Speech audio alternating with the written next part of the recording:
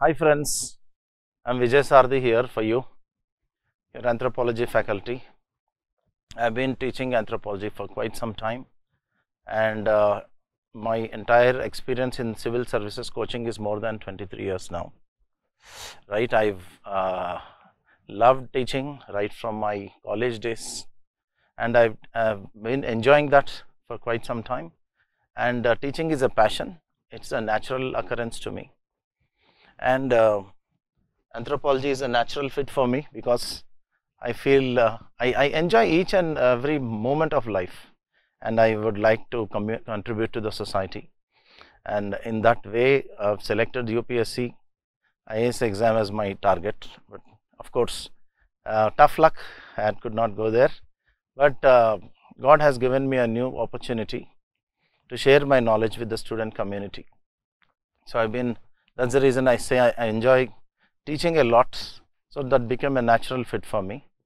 So let's go ahead and without wasting much time, we'll see the syllabus first, introduction to the papers, paper 1 and paper 2 of anthropology syllabus for the UPSC examination, right?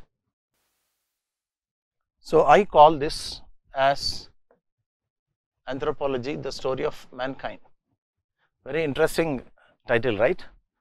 So anthropology, usually people know that it is a study of humankind. So it's a science of humans, it's a science of human culture and civilization and society. There are maybe like hundreds of definitions of anthropology, what anthropology is. So every scholar has left his or her impression on this field in their own way. So, but for us, for the examination purpose, for the UPSC CSC, so we need to have a unique approach for this. And this unique approach, why I am using this word unique approach, you will realize in a very short moment, because the very approach I use here is unique in itself, because we approach the subject in its holistic dimension first, and we'll go into breaking the subject into several parts. The parts which need the utmost attention will be dealt in the first phase. The parts which okay, you can do with less effort also will be followed.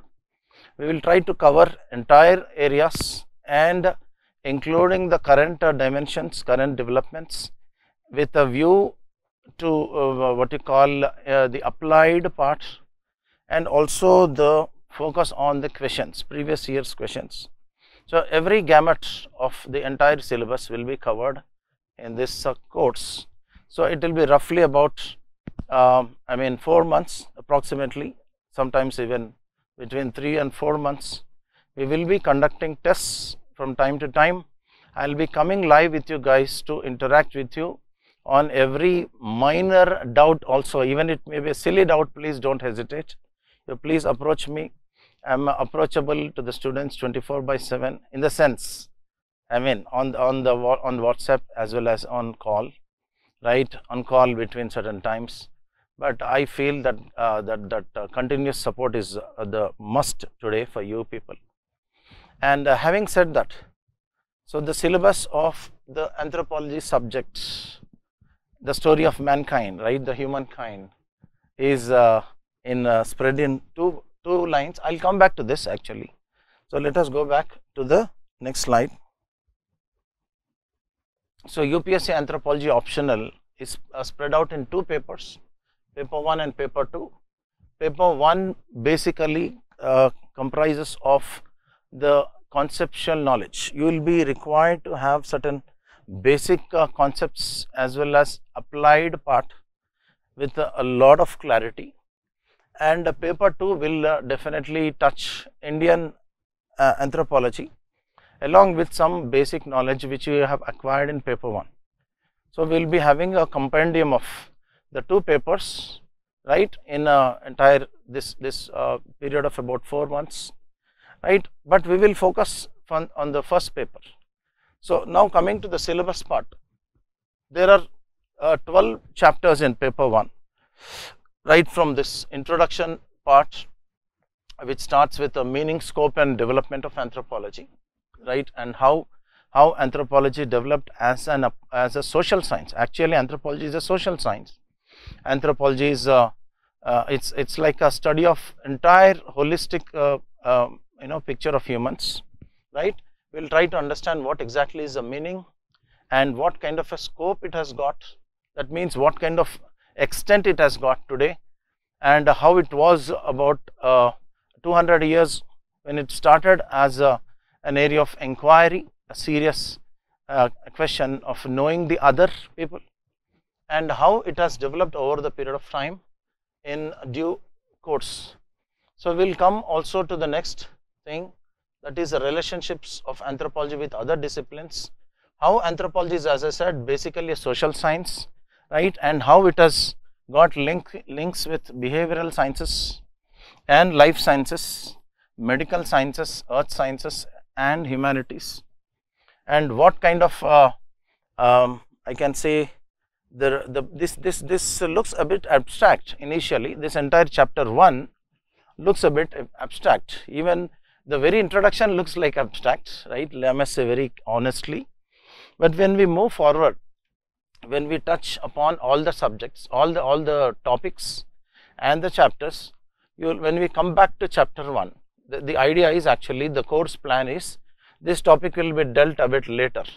So it is like, right, not first things first here, not according to the UPSC, the listing of the topics in the syllabus, but as per our way of approaching the subject. As I said very clearly, uniquely we will be approaching, so that you will digest the tougher parts first, then you will digest the easier parts second, then you will understand the holistic picture, and you will say how anthropology, then you will realize and understand how anthropology has become, right, part of everything. Anthropology is like, some people consider it a part of humanities, some people say it's a social science, some people say it has got a lot of I can say bearing on earth sciences, and it also takes the help of life sciences as well. So it's a compendium. Anthropology is a holistic study of mankind, as I said. So it touches the human life in 360 degrees. It's a 360-degree discipline. It's not kind of a piecemeal approach that we follow. The very base of anthropology is this, right? We have to understand this core idea. Then, as I said, the different parts of the branches of anthropology, its scope and relevance will be covered. There are 4 broad areas the subject is divided into. The first is social cultural anthropology, second is biological or physical anthropology, right, and the third one is archaeological anthropology, and the fourth one is linguistic anthropology. As the pioneers of the discipline have made it, but and of late, in the sense of late means in the last 70 years or so, a new part has got added. That new part is nothing but applied anthropology. Though anthropology started as a field discipline, if it had to grow into a unique discipline, it has to have some subject matter and content. So scholars had begun pouring their knowledge in the form of concepts and theories and models and books and ethnographies, monographs. A lot of material was getting added and added. So it became a more of theoretical discipline. So people started questioning what exactly is, why people waste their time spending in some remote corners of the world, because the general belief is that anthropology means a study of the simple societies, like some tribal societies which are lazy people, backward people. They are not civilized people, cut off from the rest of the world, and why these people are breaking their heads to study them. So that is a general notion in the public.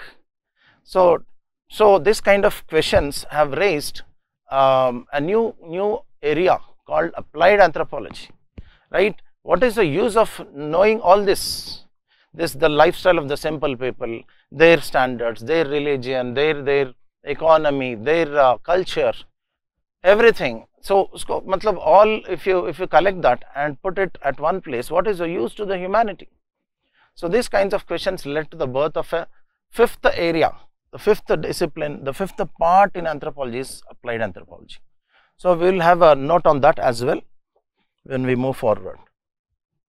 We will see some more parts in chapter 1. Chapter 1 has got another extraordinary area called human evolution and emergence of man. And why I am calling this as an extraordinary area, because you will get a chance to know our roots, from where we have actually started, the origins, our origins, and how we have evolved from a pre-human to a proto-human and to a human stages, and gradually over millions of years. You will be surprised, the human evolution is not a kind of overnight development. It has taken millions of years, and at every stage there were certain clear kinds of processes and factors that were operating. The human being was getting adapted to the conditions that were coming up and challenging him or her, right? And everything comes under the rubric called evolution. So, it has actually, we have evolved and we have emerged as humans. So, there are two clear words here, we have evolved and emerged, and in that we will see what are the various small, I can say, the finer elements. The finer elements here are to speak about this, the biological and cultural factors in human evolution, right? So, what exactly made us the person called we today? We all know that we are human beings. Technically, we are called as Homo sapiens sapiens to be precise. And what made the biological being called human sapiens or Homo sapiens come into being, and what were the other stages before that? So, there were several stages. We have come from, as I said, pre-human to proto-human to human. This terminology is not there in any book, but recently I have coined this. Very soon you will be getting tips on that, how to present yourself very uniquely in the exam by using ideas like this. Okay, so we will be covering the biological factors behind the human evolution, and as I said, a human being is not just a biological being. Today you say we are all right, we are all highly evolved, we are different from other animals, correct? So, when we compare ourselves with other animals, we say that we are human beings. We do not call other animals as animal beings, right? So, we do not call other animals as animal beings. So, why they are not animal beings, it is a different question. I will deal with that question later. So, since we are human beings, we know that we exist, and we know that we have a culture. We know that we have developed a culture. We have to know that where this culture has developed. What do you mean by this culture? Is this culture the culture we are speaking about now, today? The culture they say, right, the Western culture, Indian culture, South Indian culture, North Indian culture. Is that culture we are speaking about, or is it something else? This here, let me tell you very clearly, the culture just now I have mentioned is not the culture I am actually supposed to do.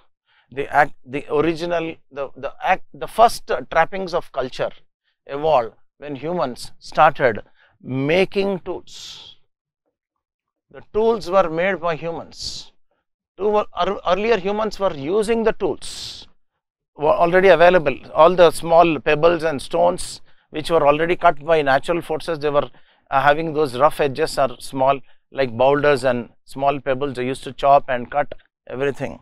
They were using the tools, but at some point of time humans started making tools. So, this has actually revolutionized the way humans lived on this planet. Earlier we were only the biological beings, now we are biological plus cultural beings. So, that is the reason we have to learn the biological factors first, then the cultural factors. So, what do you mean by these cultural factors? The cultural factors like, right, the language, then the use of fire, use of clothing, food, cooking, and all other paraphernalia, and how they have helped us adapt to certain extreme climates. So, all these are the factors which helped us in human evolution. So, like that we will go thread by threadbare, and we will also touch upon the theories of organic evolution, how Darwin left his imprint on the scientific community, scientific world in general and biology in particular, and for anthropology, it's a great starting point. That's the reason I start my discussions with Darwin's theories, because Darwin has started questioning the established myths. Whatever the myths that were available those days, doing the rounds those days, he has challenged them and attacked them. He was someone like a cataclysmic person. See, he attacked the notion that the human being was created in certain 4 days. So, I mean, scientific community could not accept that, but science wants proof, and Darwin has given that proof. So, what exactly is that, and what were the other ideas existing before Darwin? They were called pre-Darwinian. If you see here syllabus clearly, pre-Darwinian, post-Darwinian, and in the middle the Darwinian. So, this becomes the central idea, and these areas are regularly being asked in the exam. Recently they have asked about the synthetic theory of evolution, and which comes later, and these are all highly scoring areas. Let me tell you, very easy.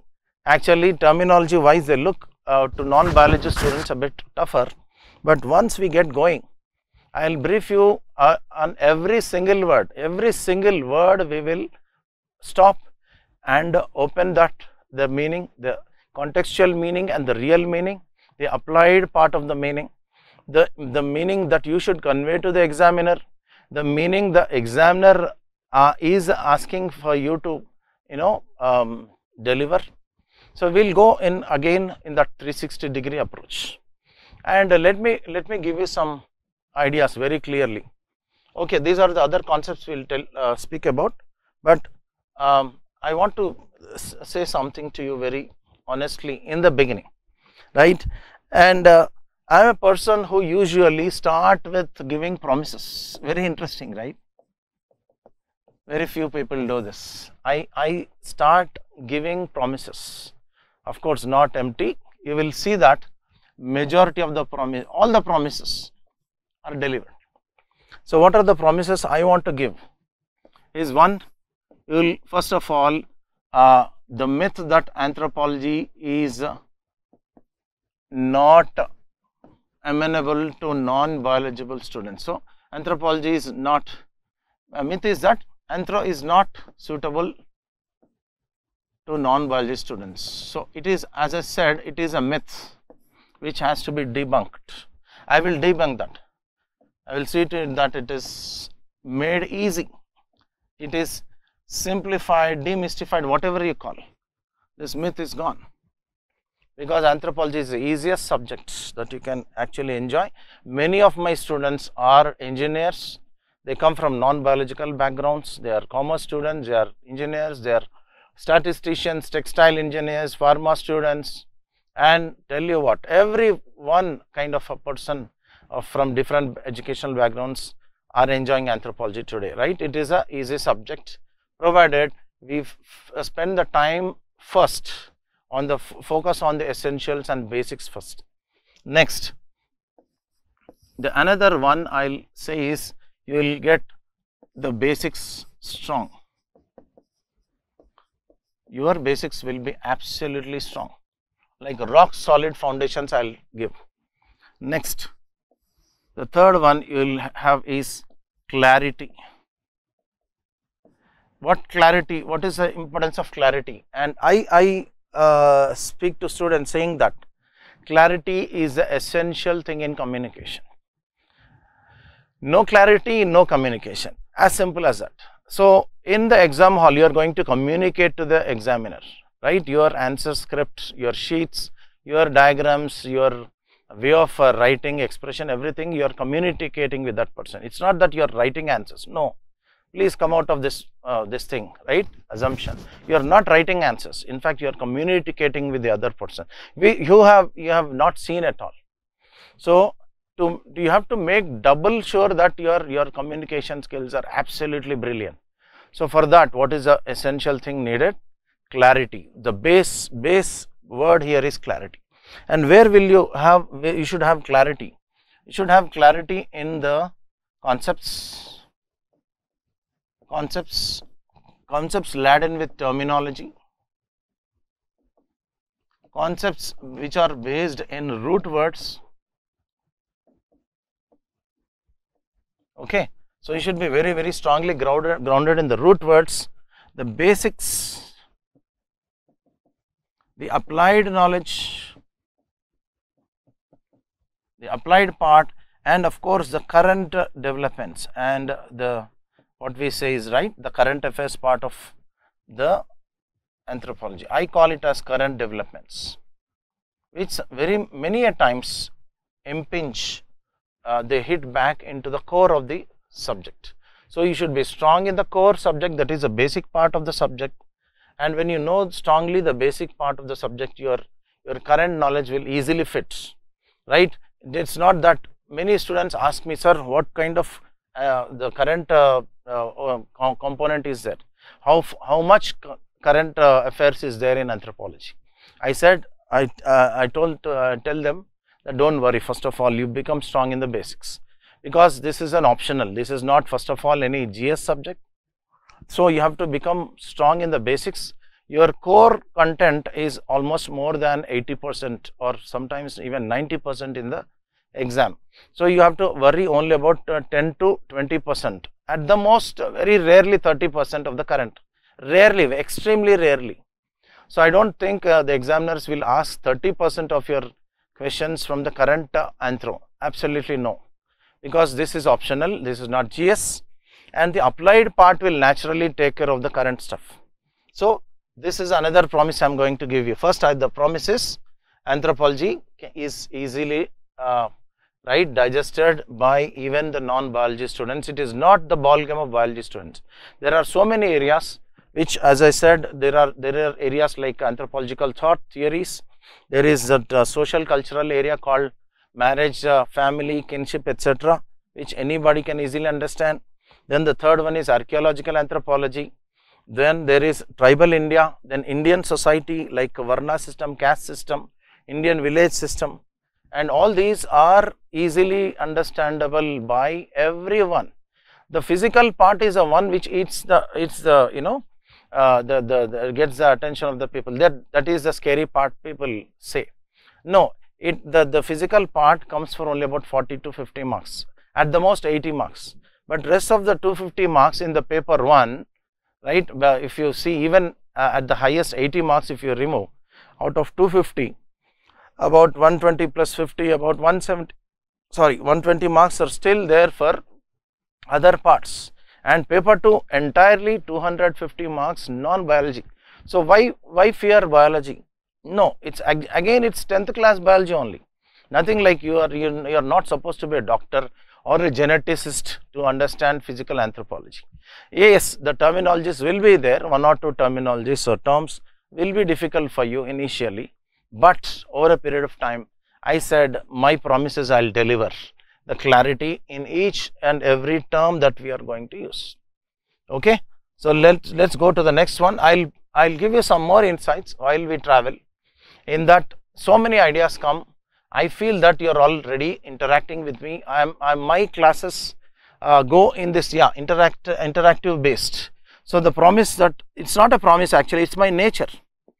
I feel that you are in front of me, and at any point of time you will never realize that you are actually seeing recorded class. Absolutely no.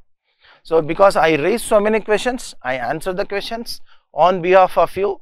I anticipate the questions you are going to ask, and even if I miss some, right, rarely if that happens, you can always approach me in that live sessions which are coming up at every week or so, right. After every test we conduct, I'll conduct the live sessions with you guys. You can speak to me directly and get your doubts clarified, as well as getting the knowledge on the answers and the correction. Chalo, then we'll go to the next slide. So in chapter 1.5 we'll deal with primates.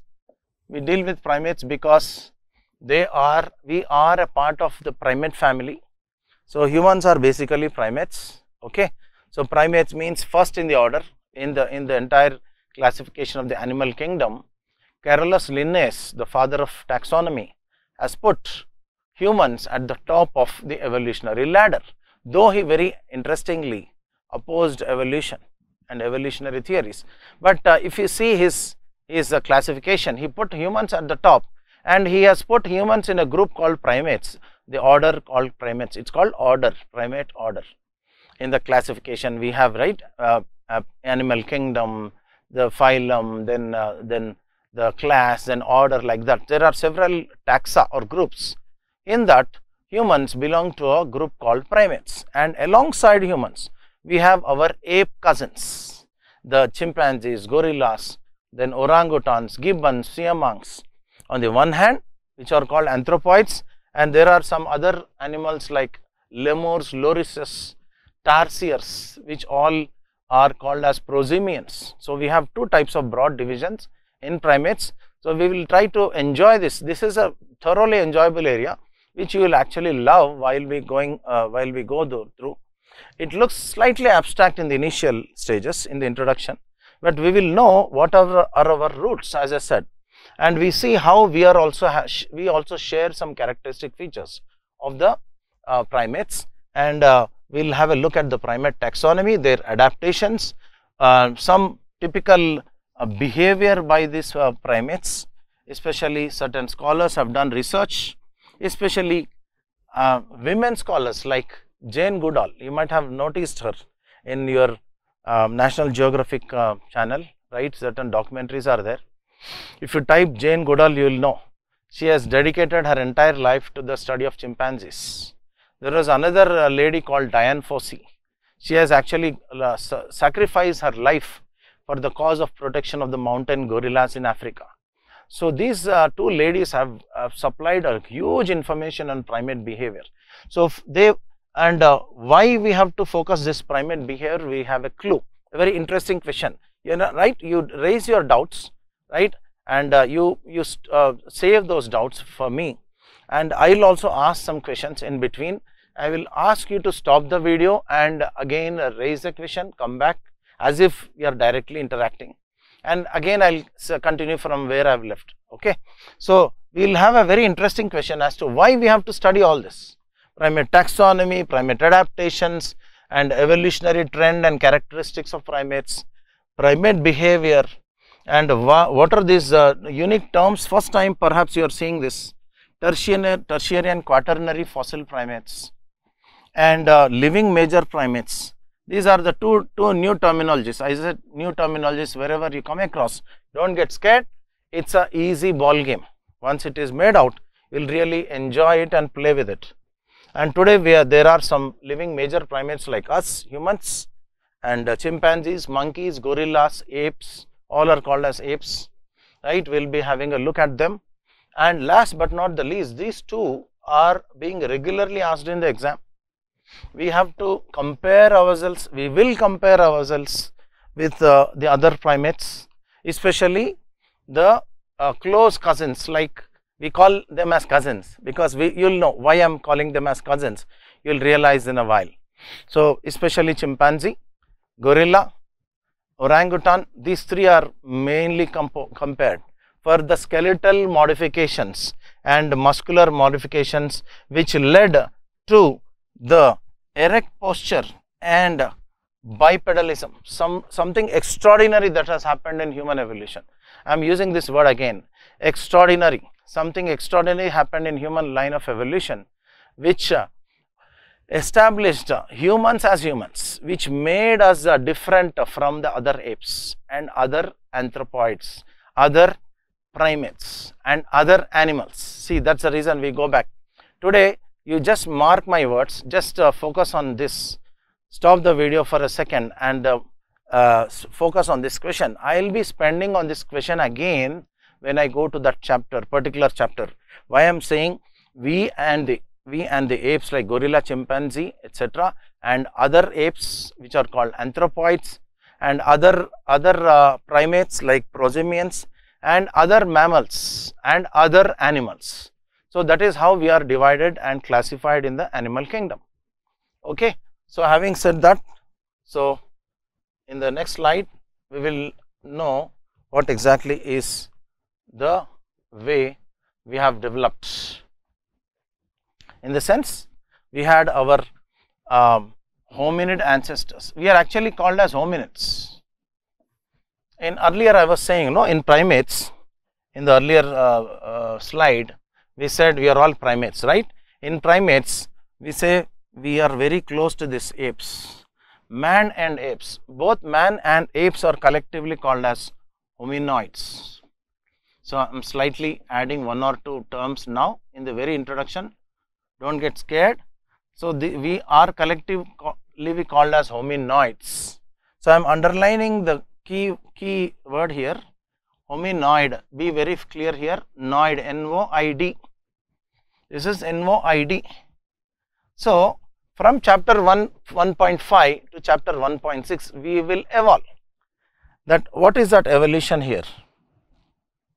This evolution is simple, hominoid to hominid. So, what is, see here the spelling is now N-I-D, earlier it was N-O-I-D, only small, even if you write that spelling mistake, no, your marks will be cut. So, be very clear, there is a difference between hominoids and hominids, and when we say the word hominids, that means hominids includes only humans, Homo sapiens and other earlier forms of Homo sapiens. What are the other forms of, ancestors of Homo sapiens? These are the ones, Australopithecus, right from the Australopithecines, and Homo erectus. Then it was also called as Paranthropus in a different sense, I will come to that in a detail, and Homo erectus in different parts of the world. Then we had got a great stage of human ancestors called Neanderthal man, then Rhodesian man, and last but not the least, this is the key word I said, Homo sapiens. In that we have got several parts, several types called Cro-Magnon, Grimaldi and Chancelid. So, these three types of humans is the last thing that happened in the human line, and today we are like this only, we do not know. My students regularly ask me, sir, are we still evolving? That is a brilliant question they ask. First, most of the students ask me is, are we still evolving? I said, yes, we are evolving, but we can't say that, okay, see, this is the stage, this was earlier Homo sapiens, then we are something else. We think this has not come yet, maybe in a few thousands of years or lakhs of years we may evolve into a different type, but presently we are still Homo sapiens, we are evolving, but perhaps our evolutionary speed has got lot slowed down because we have evolved in a different line. So, again mark my words, stop this video and raise a question, what is this different line of evolution I am speaking about? I will answer that in the actual chapter. So, let us go to the next one. The next thing is the basic, that thing that you should have, the basic idea about the cell biology, whatever that you have noted in your 10th class or 9th class, school biology only, and how it is important to chapter 9.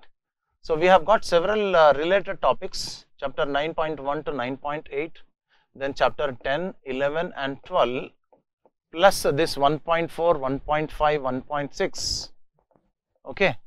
Again I repeat, 1.4, 1.5, 1.6, 1.7 and 9, from 9 to 9, 10, 11 and 12, all of these chapters together are called biological anthropology or physical anthropology, okay. So, for these topics to, especially these areas, for you to understand better, we need to have some basic ideas about what is a cell, what is DNA, what happens inside the cell, what is nucleus, what is protein synthesis, what are ribosomes, what are mitochondria, and several other words that we come across. What is mitosis and meiosis? Cell division is of two types, what is mitosis and meiosis, and how they play their role in the transmission of hereditary characters. Something very clearly we have to understand, and this is something like, base to the physical anthropology. So, without understanding this, you will be in a difficult position to understand the other terms coming up in the biological or physical anthropology. And let me clearly say here in the very beginning that the very biological thing which scares some people, not everyone, that okay, anthropology means biology, usko padhna hai, then I say no. You have to really, you will get extraordinary marks. This is a highly scoring marks. I can say even the highest scoring area or highly scoring area in the anthropology paper. So, if that is the prospect, why will I leave my students in the fear complex? No, I will take you out of that and I will give you the ideas to score the maximum to something where you can even score up to 90%. There is a chance this area can give you the marks. I can guarantee that you will get 90% provided you hit on the right areas. Okay. So, this is the basis. This chapter 1.7 is a basis for understanding the earlier parts 1.4, 1.5, 1.6 to some extent, and in the maximum extent in understanding the other parts of physical or biological anthropology. Okay. So, guys, the next chapter is 1.8 in your paper 1, which requires you to understand prehistoric archaeology. That is the part which we have spoken about in 1.3. See, if you just remember, in 1.3 there are 4 subdisciplines of anthropology, right? You remember. So, in that one was archaeological anthropology. The first one is social cultural anthropology, second was biological anthropology, third one was archaeological anthropology, and the fourth one was linguistic anthropology. Just check with your syllabus, and I want you to, everyone, please have a printed copy of the syllabus ready with you, so that while you undergo the classes, I will be regularly referring to that particular topic and chapter number also, so that you get a feeling. Initially you see it's like confusing, so many topics are there, but eventually you will see that it is all linked, highly integrated. So, every small topic in this extraordinary subject called anthropology is highly integrated. So, when you know the topic numbers and the chapter numbers, they will be crisscrossing, will be coming forth, coming back, and that is the reason I said 1.8 when you are studying. The subject title is prehistoric archaeology, but actually it is also linked to the subdivision called archaeological anthropology in 1.3. Okay. So, this is one. So, under this prehistoric archaeology, we will be studying these ideas. We will be speaking about principles of prehistoric archaeology, and that is chronology. One is chronology, and in that we will be talking about relative and absolute dating methods. Okay. And also various stages of human cultural evolution. I've raised this one question earlier, you remember. So, there is this one line of evolution which made us somewhat slow down in the entire journey, correct. So, what is this slowing down? As I said, one student asked me, sir, whether we are still evolving or whether we have stopped evolving. The answer is exactly, it's partly yes, it's partly no.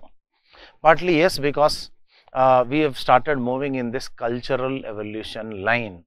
So, what is this cultural evolution?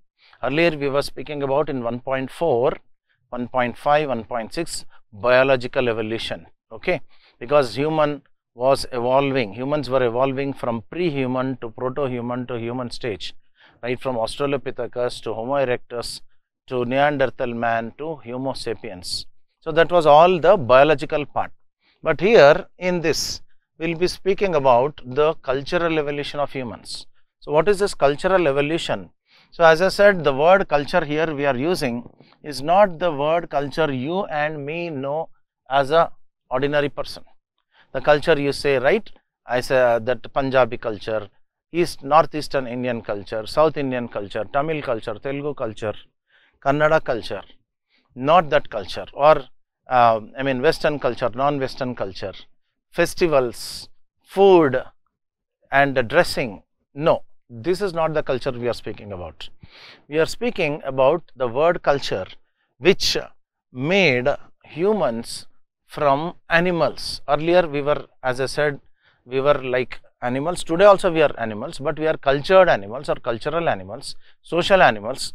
But earlier, about almost like 2 million years ago, okay, 2 million years ago, we were only natural animals. But once we have done something very interesting, we have become, right, we have become cultural beings, we have become cultural animals.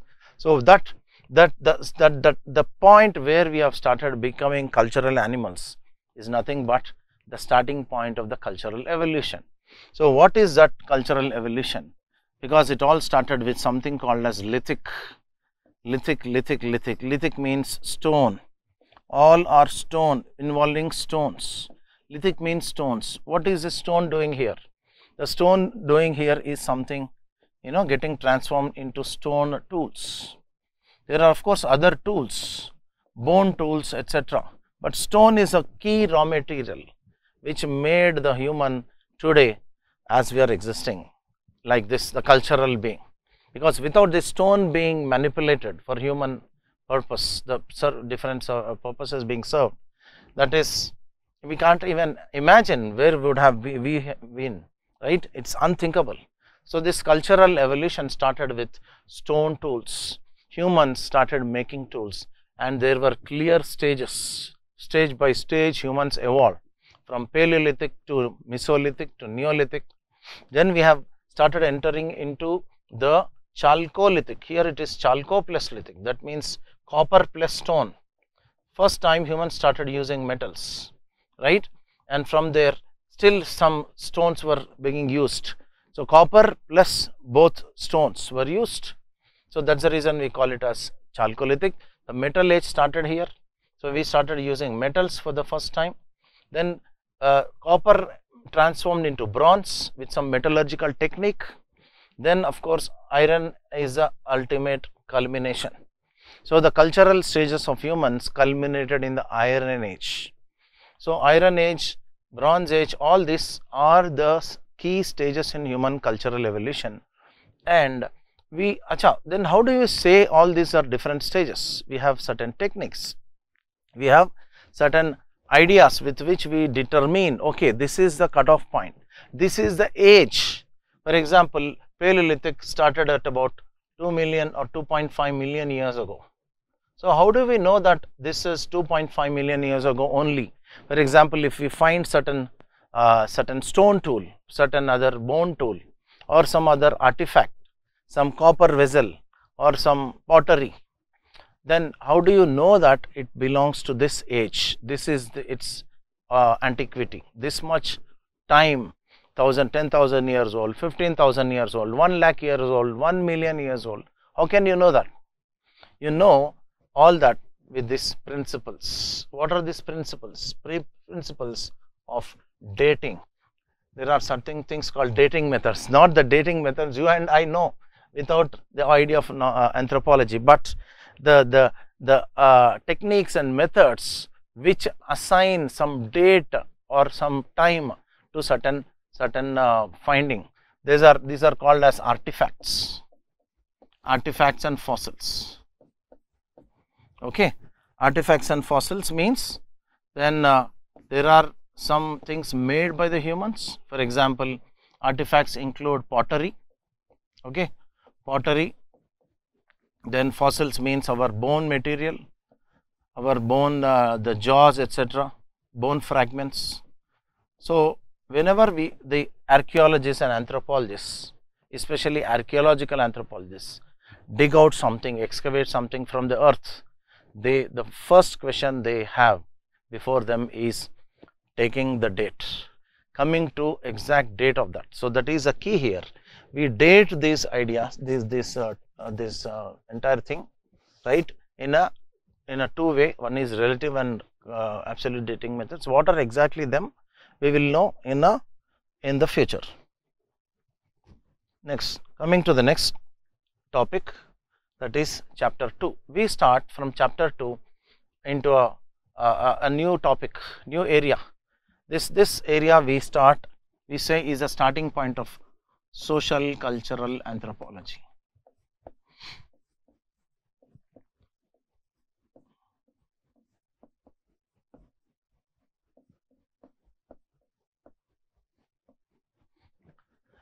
Now you will really enjoy this area extraordinarily, because in this area, chapter 2, we will discover that there are societies in this world which are unique, which have their cultural practices very different from us. First of all, this very world is a huge variety, right? It's a kind of a rainbow. I call the entire human creation, this different societies, different cultures, languages around the world, is like a rainbow. So every rainbow starts from some white light. If it is split into the prism, then the prism spreads all this into 7 rainbow colors. So if you see, we have all the common origins. We are Homo sapiens. We are basically cultural beings. That is that white light. But when we put them under the scanner called anthropology, when they spread out, we have different colors of life, in different marriage practices, different family patterns, different structures. We have different practices of what you call kinship patterns. We have different economic practices, different political systems, religion. So much variety is there in this world. That's the reason this chapter is thoroughly enjoyable, extraordinarily interesting. But before going into the further topics, that is 2.3, 2.4, 2.5, 3, 4, 5 and 6, then first basic theoretical constructs, theoretical ideas we have to know, that is in the nature of culture and nature of society. We will definitely know what exactly is the word culture, because as I said in the beginning, the very beginning I said anthropology is also the study of cultures. Anthropology is the study of societies.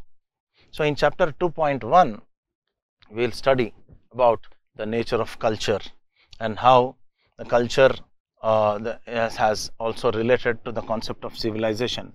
What exactly is civilization? What exactly is culture?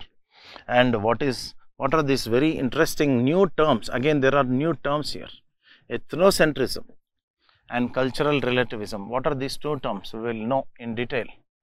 Okay, at this point of time, they look slightly abstract, but when we move forward, you will realize, we will come back to this in detail, what exactly is this cultural relativism. But there are further more interesting topics, that is in terms of this topic, that is nature of society, where, as I said, anthropology is the study of societies. What exactly is the society, and how society and cultural are related to each other? What are the social institutions like marriage, like social institutions like social groups and social stratification? These are the key areas which are being asked of late also. Okay, and once you know the other topics, for example family, marriage and others, then you will know the abstractness of this, or the simple the explanation of this. Next is marriage. From here we begin this interesting journey. There are ideas called marriage, family, kinship, which are all together. 2.3 marriage, 2.4 family, 2.5 is kinship. So all the three have to be studied together. First we will study them separately, right? Then we will see the linkages, how 2.3, 2.4 and 2.4 related, and how they are also related to chapter 3, chapter 4 and chapter 5. Because chapter 3 deals with economic organization, chapter 4 deals with political organization, chapter 5 deals with religion. So till chapter 5, all is a single kind of monolith. But for our purposes, initially we will study them separately. Then while going into the deeper dimensions, I will show you the linkages. Okay. So in marriage, you will see what kind of marriages we have. You must be knowing recently lot of things are happening in the society. For example, we have got new kind of concepts like live-in relationship. You all must be knowing, right? Live-in relationships, live-in marriages, and lot of divorces are increasing in the society. And the concept of elderly people are increasing, old age homes are coming up, creches are increasing. So your examiner is also asking you to think on these lines. Recently there was a question, is in 2020 they have asked, discuss the impact of feminist movement on the family structure and the marriage. You see, here in marriage also there is, in marriage and also in the next chapter, if you see, in family we have concept of feminization, impact of feminist movements on family. And I just now told you, family, marriage are all related. Without marriage, no family, no marriage, right? Since they are all related, so in 2020 they have raised a question, they have asked a question asking you to focus on the changes that have come in the family structure and the marriage definition. So what exactly are that? We will know when we focus on the definition of marriage. What exactly is a marriage? Is that gay marriage or that live-in relationship is also marriage or not a marriage? Does that fit anthropological perspectives? We all will be very interestingly waiting for that, right? I know you are very eager on that. So in that we will also come across in specific to certain terms, especially terms like endogamy, exogamy, hypergamy, hypogamy, incest taboo, core anthropological terms. These are core anthropological terms and nothing to scare, they are very easy. Let me tell you, they are very easy topics. We have also certain diagrams for this, scope for diagrams, simple diagrams which will actually reward you a lot. This is also very highly scoring area. And in this 2.3 topic marriage, we will also be speaking about the types of marriage, different types of marriages like monogamy, polygamy, right, and polyandry, group marriage, functions of marriage. All are highly scoring and highly interesting. And what are the different rules and regulations that operate on marriage? There are certain types called preferential marriages, prescriptive marriages and proscriptive marriages. So preferential means you have some people already, you prefer someone, your society asks you to marry some people, right? Similarly prescriptive, your society says okay, you can marry here. Then the society says no, you can't marry here or this people. That is called proscriptive. No, you cannot marry. So societies everywhere across the world, in the world, they have certain rules and regulations. You have to marry these people, you can marry these people, you cannot marry these people. So there are clear kinds of marriage regulations and anthropologists are highly interested in them, because as I just now told you, in this entire world, because of the nature of this world is like a rainbow, no color is same, no society has got the same type of marriage. Okay, there are universal types of marriages, but there are so many societies which do not fit in this definition, which have got lot of uniqueness, lot of variety. So anthropologists are always interested in these varieties. So marriages, usually you all know, they don't go without any payment. There are payments, there are exchange mechanisms, people involve money also along with the girl and the boy, right? And in anthropology, there is a very interesting thing which is seen in the simple societies like tribal people, tribal India and other parts of the world. They have something called as bride wealth, also known as bride price, where the girl gets the money in the marriage, not like our societies where we have got dowry system. The boy gets the girl plus also some money and wealth. So instead, in the simple societies, the girl gets the money for getting married. So that's a beauty, right? And in some areas, this is still being practiced, and it is a area of interest for anthropologists again. And let me tell you what the beauty of anthropologists, whatever that happens in the world is like wow to anthropologists. Anthropologists show that childlike enthusiasm. They are the first people to get interest in that. They just jump into that area. Anything unique to humans, because anthropology is a subject of our own study, right? We study our own body, our own origins and evolution, our own marriage systems, our own culture, our own language, our own applied part, our problems. So I mean, then naturally anthropologists are the ones to first jump into that area and eager to learn that area with all that interest in the world. So even any small interesting thing that they come across, their documents. So one such beautiful thing that happens in simple societies is bride wealth, and definitely they will also consider the other part of the world called dowry. In other parts of the world, this the marriage payment is in the form of dowry, so they will also study this. So this is a regular part of marriage. This marriage entire topic is as I said, contains all these dimensions. Coming to the next topic, that is family. As I just now mentioned, marriage and family they go hand in hand. Without marriage there is no family, without family no marriage, and both are intricately woven because it involves men, women, children, their obligations, their roles and their statuses, the love, the bonding, the economic obligation, and so many things. But anthropology again sees the same phenomena in a different way. And you may be saying, sir, we all know, fine, we all know marriage, we all know family, we are also living in this society, we have our own family, we have joint families, we have nuclear families. Marriages are very important for us, right? Lifetime events, we celebrate marriage, we celebrate birth of the children. So what is new here, right? You might be questioning that. So anthropology says, yes, fine, it's all correct, you all know, wonderful, but the society has to be studied also in a systematic manner, like a science.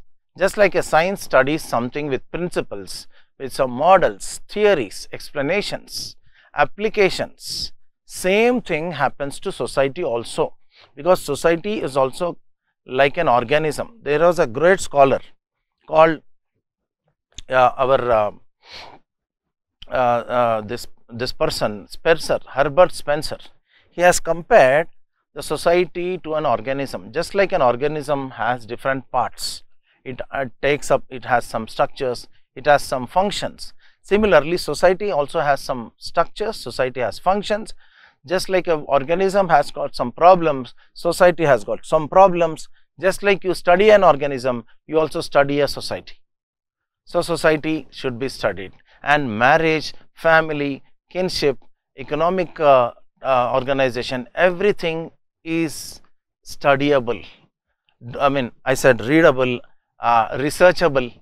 So it's like ever growing area, it is ever enthusiastic area.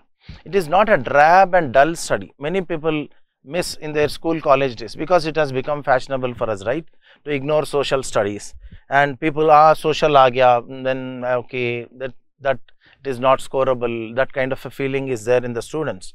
Many students prefer for engineering and other popular courses. It's okay, fine, that's how society moves. But these days the parents are also realizing that their children should know their society, they should get connected to the society, and civil services examination is one such opportunity for you to get these connections with your society. Okay, because you know in and out of your society, you have to know your society, you have to maintain the linkages with your society, because you are going to help that society to evolve, develop, structure and grow and deliver at wherever that society needs the help to itself, the society has to deliver. So unless we have got youngsters with the knowledge of the society, the marriage patterns, the family structures, the importance of family, then the world will be a better place to live. So why I am saying this, you will understand, because there are so many things which are impacting our families. That's the reason I said in 2020 they have asked a question, do you see the feminist movement having any impacts? What is the impact, the feminist movement? You know feminist movement, right? Women's rights. There is a lot of quest for women's rights, and how women's rights quest and feminist movements have impacted the structure of the family and also the marriage definition. And there are so many things which are not discussed here, not mentioned here, but part and parcel of this topic. But before understanding the current stuff, we have to know the core area. This is a core area. This is the base. This is a base we should know, which is purely anthropological stuff. For example, there is a term I will use here, right? Residence. When a couple marries, right, newly married couple goes and settles in a new home, like modern societies we are having, it's called neo-local residence. So this is purely anthropological stuff. So you have to know the general things and also the particular things. So we will start from the particular, then we'll go to the general. Because if we discuss directly, if you know only this, you can write a general answer. But if you know this and you write this answer, your answer becomes purely anthropological knowledge with a what you call inroads into the current realities. So you'll score in two fronts. So this is another extraordinary interesting area. Family we will study in detail when it comes to that. So another interesting thing that we learn in paper 1, social cultural anthropology, is kinship. In chapter 2.5, kinship means simply relationship, rather the reckoning of relationship. That means you are using that relationship to certain advantages. This is the key area. Everybody understands kinship as relationship, fine. We all have relatives, right? We have relatives by birth, we have relatives by marriage. So both these two types of relatives make our life better. So they are very, very important in our life. Without them, our life is incomplete. Everybody knows that. But what is anthropology doing here? In anthropology, kinship is a key where the scholars have seen that kinship plays a vital role in all walks of life. It's not just about any relationship or attending some social gathering, giving gifts and receiving gifts. No, it is beyond that. Kinship has got a lot of application, lot of help in a society. Kinship plays an important role in the economic organization. They help each other. It plays a part in political organization, political structures. Kinship makes its presence felt in religion. So many we all have these gatherings, pujas. We have got congregations where our all kith and kin come, right? So kinship plays a part in religion also. So much it has got connections with all the types of the life and the phases of life. That's the reason we have to know what exactly is this kinship, what are these different terms called consanguinity and affinity, and what kind of principles that go into informing this. So there are several other ideas we will learn in this kinship. These are all new terms. Definitely you will have to focus here slightly. Initially you will feel there are new words, but as we go on repeating, I will be repeating this several times. Wherever I discuss family also, I will discuss this. When I discuss economic organization also, we will discuss these topics. So these terms will be regularly coming and getting repeated from time to time. So while we go into when we go into the actual topics, we will realize. Coming to the next topic is chapter 3. Here chapter 2 ends. All the key areas, culture and society, family, marriage, kinship is done. So once we know a bit of knowledge here, we will go to the next one called economic organization. So anthropologists are interested in economic organization of the people also. So what is the meaning here? What is the idea here? The idea here is not about knowing the economic lifestyle of the people in developed societies, complex societies. No, like in India, like in USA, England. But mostly we are interested in understanding the lifestyle of the people in tribal societies, simple societies, peasant societies, which are very, very simple. Their operations are simple, their bases are simple, their methods are simple, their techniques are simple. So that's the reason I use the word simple societies very regularly. Simple societies. Okay? So simple societies, to study the economic lifestyle of the simple societies is a key of economic anthropology. This entire thing can also be understood as economic anthropology or anthropology of economics. Economic anthropology or anthropology of economics. But we have to refrain the word economics here, because we don't use the word economics in simple societies, because economics, as you know, it's a subject, right, in your maybe 10th class, in your intermediate, graduation, you might have studied this subject, economics, where we discuss about the production, distribution, exchange, demand, supply, etc. This is all called formal economics. According to anthropologists, what they say, sir, this is all only formal. Formal means just like formal shirt and casual shirt, or simple uniform, simple dress. Formal economics are not applicable to simple societies, because many societies in this world are still living in hunting and gathering stage. Do you know fishing communities? Have you heard about the Sentinelists recently? One person called John Chow, I think 2016 or 2018, one person from America, about 24-year-old person, John Chow, entered into the Sentinelese Islands, and next day he was found dead in the boat with arrows on his body. And no Sentinelese person was arrested and sent to jail, because Sentinelese are the only people in this world today who have got no contacts with outsiders. The government of India and around the world, anthropologists have suggested, please leave them alone. They are like the only isolated community. I think, according to my knowledge, there is no society today which is completely isolated from the world. So there are people even today living on hunting and gathering, and Sentinelese is that kind of people who are isolated.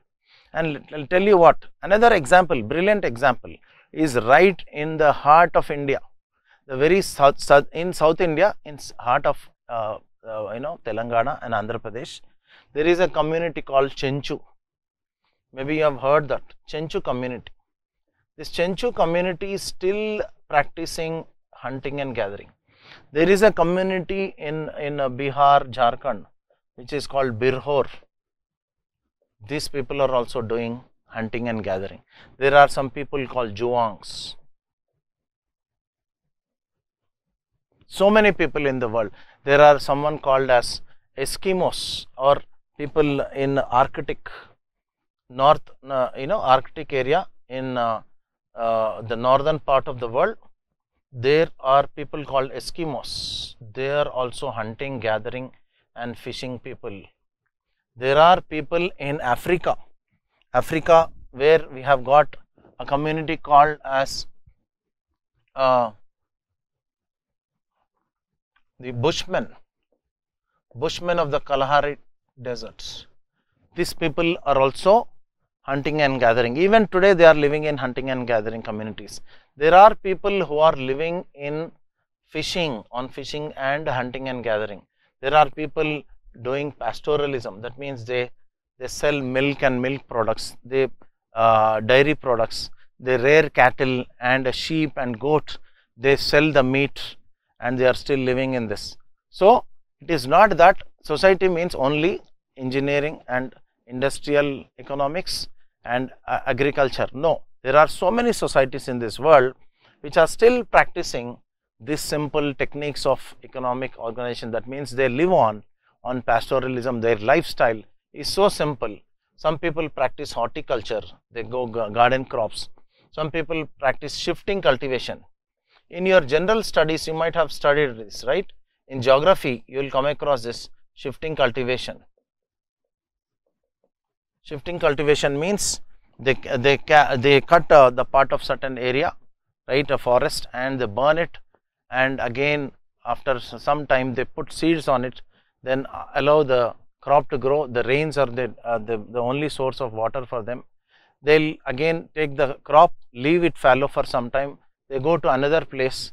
So they go on shifting the places. That's the reason it is called shifting cultivation. It is even practiced today in the world. In Northeast India, it is still in vogue. In Central India, it is there.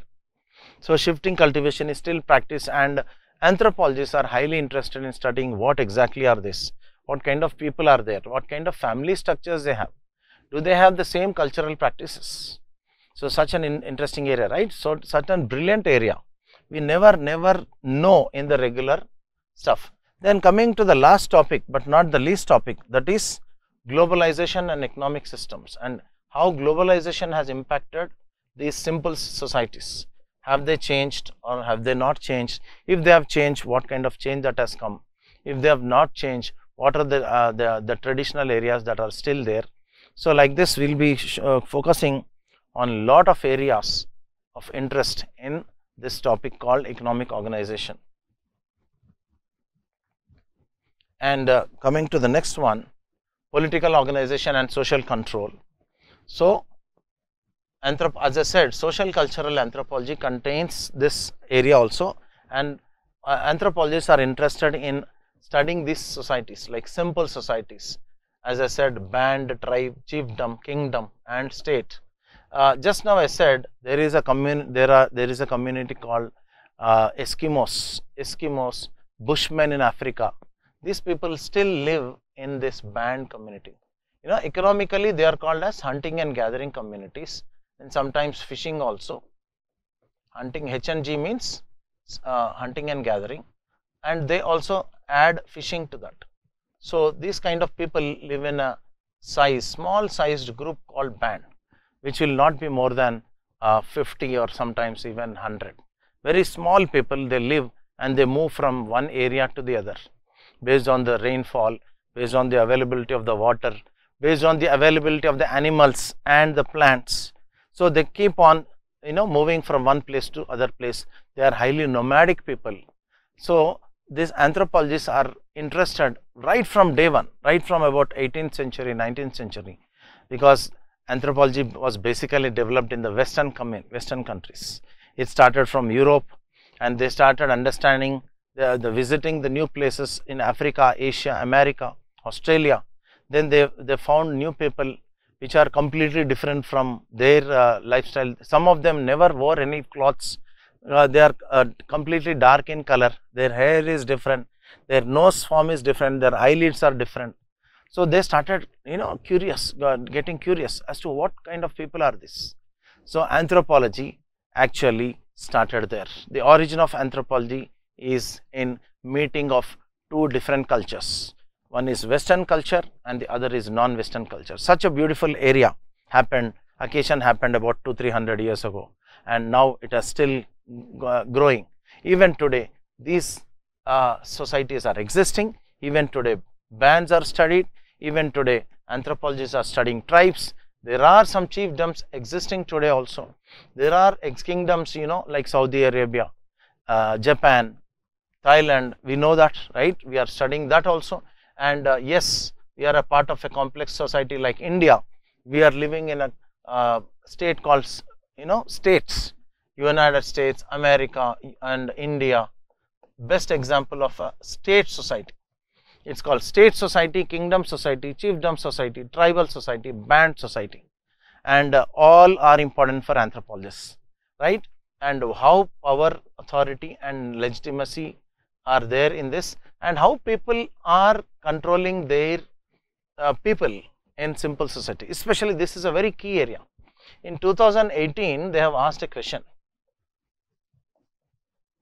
The nature of customs, the importance of customs, customary law in simple societies.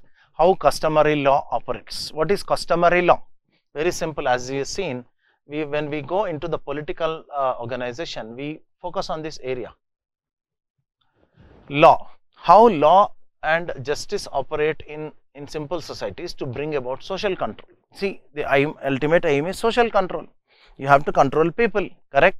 People are not same. All people are not peaceful. They are not troublemakers, right? Some people are troublemakers, some people are not. But troublemakers, you know, need to be controlled. For that, every society has got a norm. Some norms, some laws, some customs. But anthropologists, again, as I said, have brought to the notice of the world. Look, there are so many people in this world which have got simple methods. For example, I'll give you a beautiful example. Earlier, I have took the example of this, right? Eskimos. Eskimos who live in the Arctic area. This is in North America, beyond Canada. In even in America, I think what is the place called? It's Alaska, and beyond that, extreme frigid areas. People live, right? These people are Eskimos, and they have a very interesting dispute settlement mechanism. So that is called song duel. Can you ever believe this? When somebody's wife starts living with another person, okay, so of course it's a band society, very few people are there. They are not complex people like us. We don't have courts, laws, police, machinery, judges. They simply settle the matter with a song duel, right? They take part, you also sing a song, I'll sing a song. If you win, right, I just leave the matter. If you lose, my wife has to be returned. You return my wife, otherwise, chalo. This is, can you imagine, right? So there are so many simple methods and mechanisms available with these people that they make their social control very easy. So law is basically customary law. It is not a regular law like us. Many societies in this world do not have judges, courts, jails, police, and all that arrest mechanism, civil procedure code, criminal procedure code. ये सब नहीं है. They are very, very simple. They have a gathering of the people. There are seniors, elders. They settle the matter easily. There are so many interesting areas in this we will see, and you really start liking anthropology. And let me tell you what, I was giving you some promises earlier. Another promise I am going to give, that maybe fifth promise, that you will fall in love with anthropology. Very soon you will fall in love with anthropology, and you will really enjoy this subject. You will be able to answer any type of question that may come across. He may give 20 marker, 15 marker, 10 marker, no problem. We will be helping you. I will also be giving you tips as to how to write the answers. I will give you the structure of the answers, how to make the openings, introductions, how to write the conclusions, how to draw the diagrams, what kind of diagrams should be avoided, what kind of drawings should be made to enthuse the examiner, and so many things will be dealing with in the coming days. Well, going into the last part of this social cultural anthropology is religion, which is again of an extraordinary thing, which was right from day one. Scholars like E.B. Tylor, one of the founding fathers of anthropology, is called the father of modern anthropology. In Europe, Edward Burnett Taylor, this person also studied religion, as to how religion originated in the first place. There are people who focused on what was the first form of religion. Now, just now we have noted, earlier, who was our first ancestor? Australopithecus, Homo erectus, then Neanderthal man, Homo sapiens. There are so many names you have come across, right? About 2 million years ago, about 1 lakh years ago, about 10 lakh years ago, sometimes few thousands years ago. What kind of people were we? We were like mostly animals. In animal stage, can we imagine any religion to be performed, or what kind of a first form of religion might have originated? What could have been the first form of religion? Is it animism? Is it fetishism? Is it animatism? Right? You see, so many forms are there here. Different forms of religion are still there in these societies. In this world today, many people worship certain people, certain gods and goddesses. One form is animism, one form is animatism. There are fetishisms. There is worship of nature, totemism. There are animals and birds which are worshipped. So these scholars, especially some scholars, try to explain how in the first place religion originated. What could have been the first form of religion? Is it animism? Was it fetishism? Was it naturism? Or was it worship of totems? Totem means a small bird or animal which was worshipped as our ancestor. So there are so many interesting things. There are ideas about souls and spirits, all that we studied by Tylor and others. We will be also touching upon an area called religion and magic. religion, magic and science, how science has now come about today, explaining the realities, and how people focused on how they have relied on magic and religion earlier. There are certain interesting characters also, they appear, like you see in the movies, right? That bhoot man, something happens to the body and some soul comes. There is one person who comes and takes out the spirit, exorcist. So many interesting characters are there in our discussion. There are people who do this sorcery and witchcraft. Even today in adjoining cities like Bengaluru, Hyderabad, if you just travel about 50-100 kilometers in villages, even today there is something which is happening called witch hunting. Some people are hunted, taken out, and they are beaten. They are sometimes killed also. So they are doubted. These people are, there is something fishy here. They are doing some black magic. Some people died recently, and we have found some nimbu, some haldi, right? All that in their backyard. These people are witches. These are black magicians, and they have to be taught a lesson. Sometimes they are beaten up, they are killed also. There are so many cases. If you read the newspaper regularly, you will be coming across witch hunting happened recently. People are tied to the tree and beaten, and because they were doubted that they are practicing witchcraft. So we will see what exactly is this witchcraft, sorcery, magic done by these interesting characters. Okay, guys. So we will discuss all this in detail in our topics. So there is another interesting topic here in paper 1, which is extraordinary again in its own way, and let me tell you what it is, highly scoring also. That part is a single topic called chapter 6, anthropological theories. So in anthropological theories, we will be knowing a great deal about how the scholars saw the world in their own way.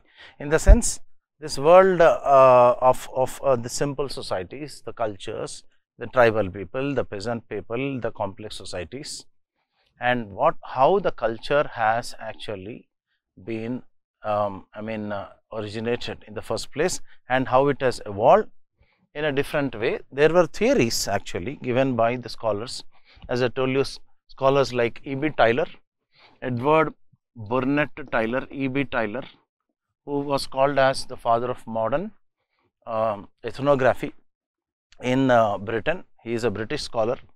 Then there is another British scholar called Fraser, James George Fraser, and one American scholar called Morgan.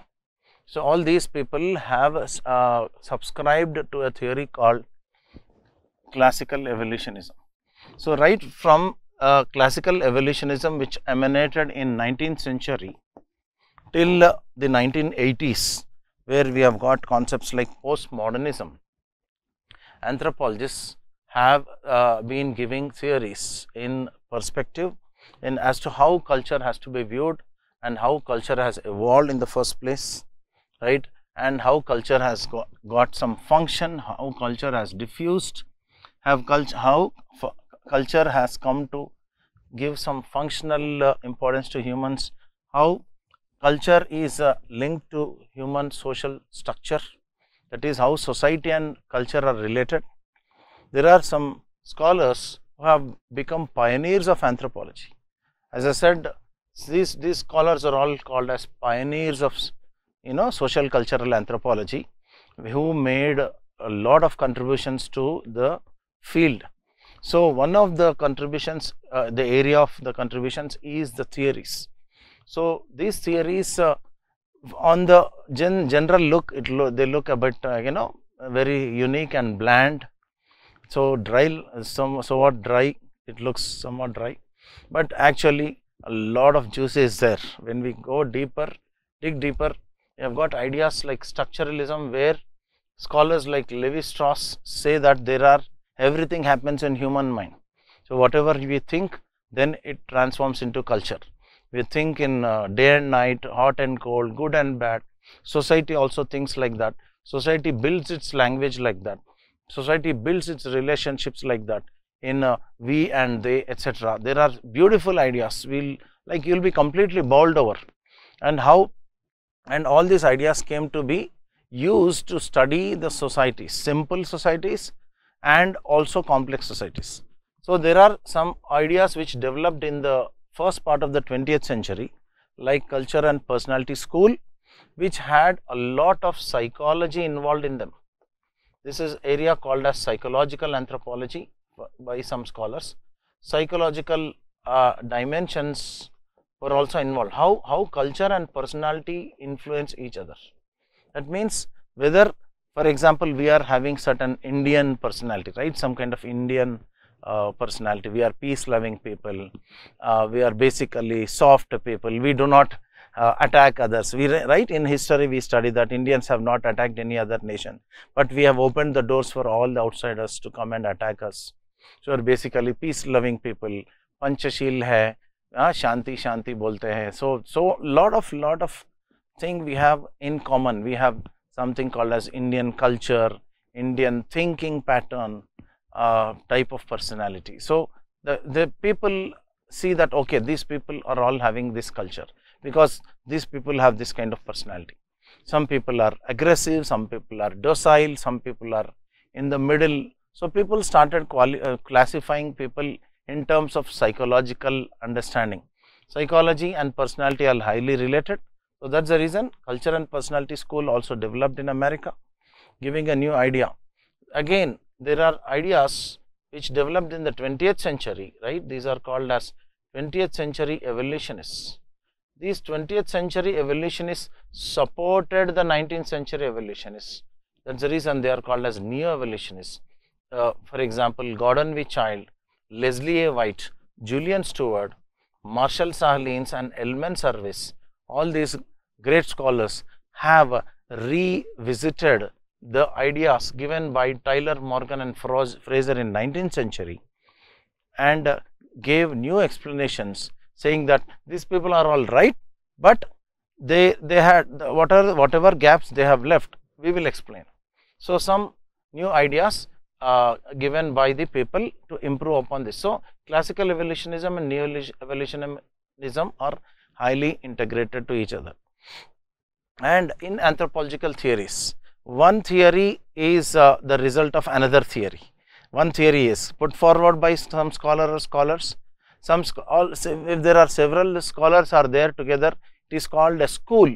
For example, it is called culture and personality school, structuralism school, functionalism school, the school of symbolic and interpretive theories, because it is not one scholar that it is responsible for this knowledge.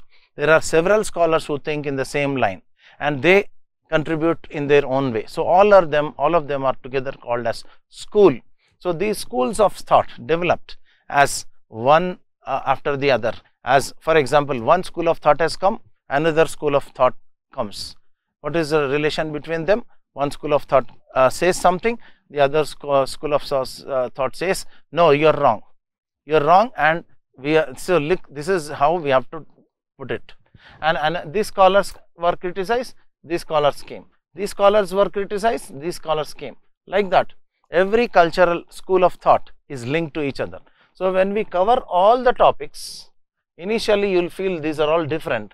As I said, just like any other, just like as I said in the beginning, anthropology looks like a detailed, very big syllabus. But when we complete each and every part, we see that all are linked together highly organically. So there is a beautiful organic linkages between all these theories. It is only the smartness with which we approach the subject, then we realize the potential of this. And I tell you again, this is an extraordinarily scoring area.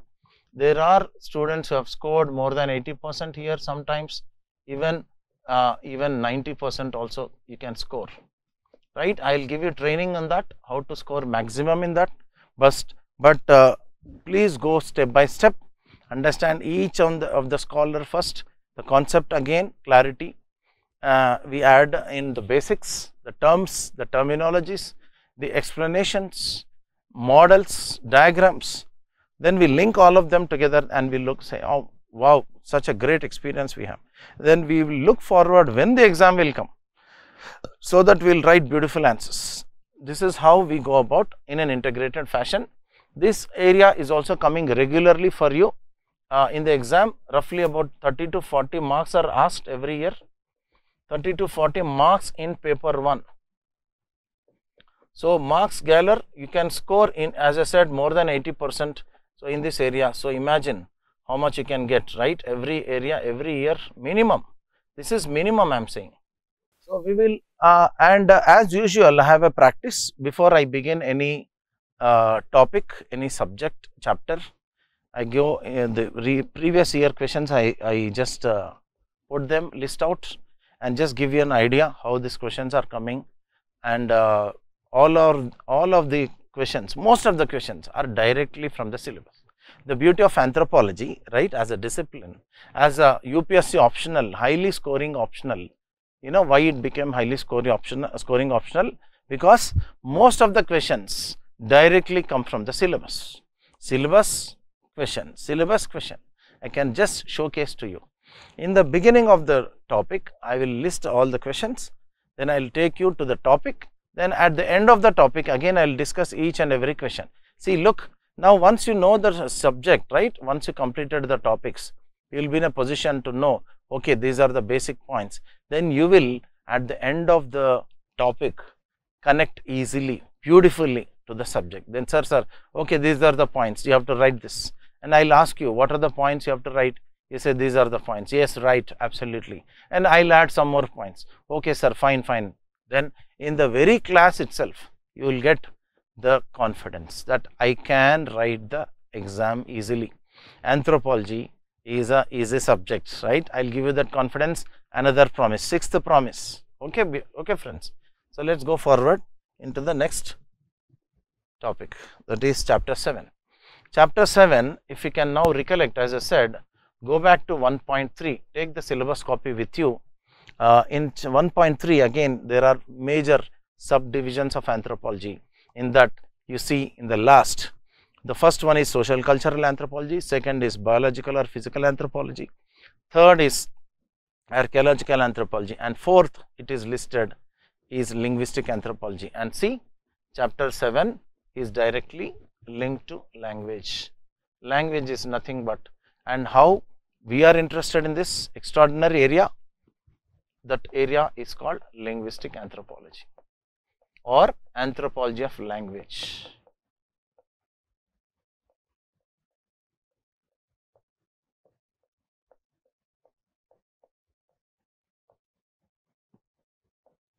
This is anthropology of language or linguistic anthropology, and again you will see so many insights, new insights.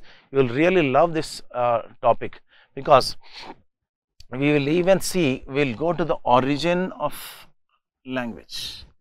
When in this beautiful human evolution could this language have arisen?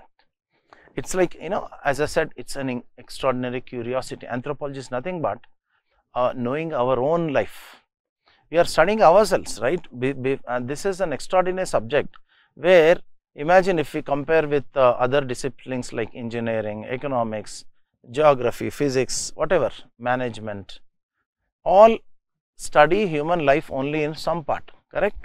We deal only with some specialized aspect. But anthropology is the only discipline in entire sciences that we study all aspects of human life.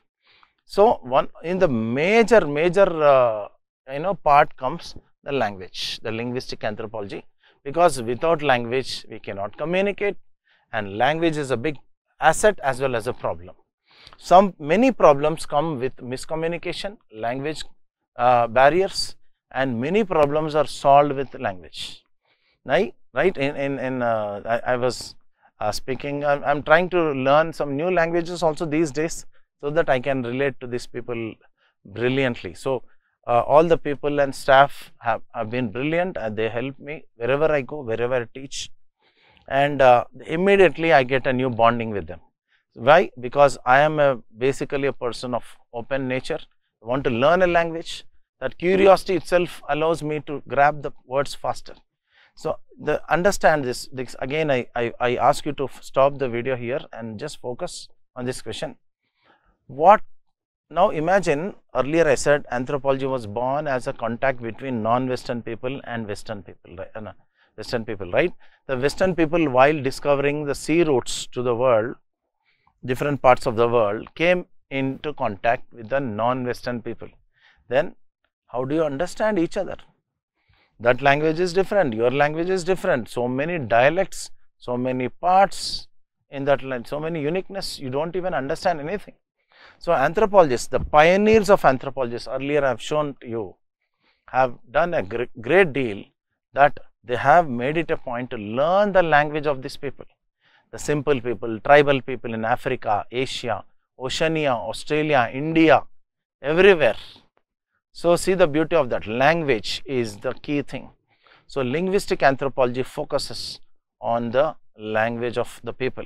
Every society has got some unique language, and language is highly linked to the culture, and language is linked to the communication, and that's the reason we are interested in this beautiful area, right? And we'll go back to, as I said, what kind of nature of the language is here, and how it originated, and what are its characteristics, features, and what is the difference between verbal and non-verbal communication. Recently also they have asked about non-verbal communication. 2020 they have asked, right? Social context of language use, regularly repeated stuff. You know, very interesting thing I just want to share with you. Do you speak the same language with your the language you use with your friends, to your strangers, to your elders, children, on an occasion, when you are called onto the dais, when you go to the UPSC interview? Will you speak in the same way like your friends? No, right? The context changes, and that's the reason we say there is a social context of language use. Social context, that means based on the part of the society you are dealing with, whether you are speaking to women, whether you are speaking to friends, if you are speaking to elders or strangers, will your language be the same? No. There are so many intricate things, so many things which we use in language that anthropologists are always interested in, friends. So that is how this is area. Again, this is an interesting area, and I am telling you, in every chapter your interest goes on increasing, like bank interest, right? You will be accumulating when you give a loan or take loan. Lot of interest is accumulated. So I am promising another thing, another promise, maybe 6th or 7th, I don't know. Your interest in the discipline increases with each chapter. Okay, so linguistic anthropology is one such area where it is highly scoring as well as interesting also. Now coming to the another key area of anthropology, because we have to say something here, right? This is basically a field discipline. Anthropology is a basically field discipline, because without doing field work we cannot understand the society. So people have to stay there. Unlike any other subject, for example, economist, if you go to a village, they want to do survey as to whether subsidies are coming on time or not, whether crop insurance is coming on time or not, or how much productivity. Economists have gone, or management students have gone, or sociologists have gone. They stay only for 1 day or 2 days, maximum 1 week, and come back. But in anthropology, people stay for months together, sometimes years together. Why? Because they want to study the society in 360 degrees, as I said, holistic discipline. Anthropology is a holistic discipline, friends, and for that field work is compulsory. And let me tell you what, anthropology is a field based discipline. I repeat, what is anthropology? Another definition of anthropology. Anthropology is a field discipline or field originated discipline, because field is its laboratory. Everything the anthropologist does is emanating from the field. It has origins from the field. So there are other ideas we learn in this field, what kind of different techniques they use, different methods and methodologies they follow, and what kind of tools or techniques they follow in collecting the data from these people. They do some interviews, they observe the people, they have schedules and questionnaires.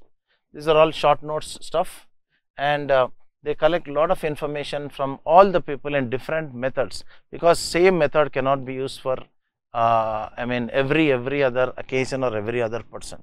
So the scholars change their techniques based on the context. They use one thing, sometimes they use all. So these are the techniques of data collection.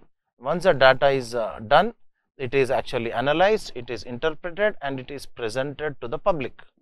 It is presented in the form of monologues, diaries, it is monographs, etc. Usually the product is known as monograph. When you go and visit, for example, Chenchu's, and you write a small description, maybe 100 pages, you publish that, people accept you, then it is called as monograph, Chenchu monograph. Okay, so many new terms I will use in the journey, but presently this is how. So anthropology has got a lot of bearing on the research, and its research methods are unique. Let me tell you what.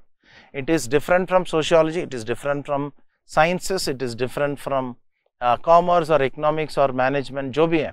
All these are completely different, but anthropology has, that's the reason we say anthropology has got its own unique way of dealing with the things. What is that dealing with the things? Data collection. Most important area is data collection. Only then you can say, okay, these people are like this, these people are living like this, these people may require this areas, these are the problems of these people, and so the governments have to take care of this like this. So many things are dependent on this data. So anthropologists are even today highly relevant. They are hired by the governments, they are given importance by the governments. Some multinational companies are appointing them, they are paid consultancy charges, they are paid salaries, their research is very important. So anthropology is a highly relevant discipline, friends. So this is one idea. Then we will go to the next topic, from where we will start the physical anthropology. As I said earlier, the physical or biological anthropology, as you have mentioned earlier, right, consists of chapter 1.4, 1.5, 1.6, 1.7, and coming to again here in chapters from 9 to chapter 12. So this is pure and core physical or biological anthropology. This starts from human genetics and what kind of methods are applied here, methods and applications. There were some traditional methods like earlier 19th century methods, 20th century methods, and all these 20th century methods, as well as I mean here today it is like 20th and 21st centuries, 20th and 21st century techniques. You all know about the COVID vaccines, right, today. So today we are most of you might have got already vaccinated, right. So naturally it's a curiosity how these vaccines are manufactured. The knowledge is based on the DNA technology, friends, and we are highly interested in that. DNA technology is regularly being asked in the exam. It's a highly scoring area. One such technique is recombinant technology. Acha, have you read the newspaper recently, about 3 days back? I heard that Zydus Cadila company has introduced a new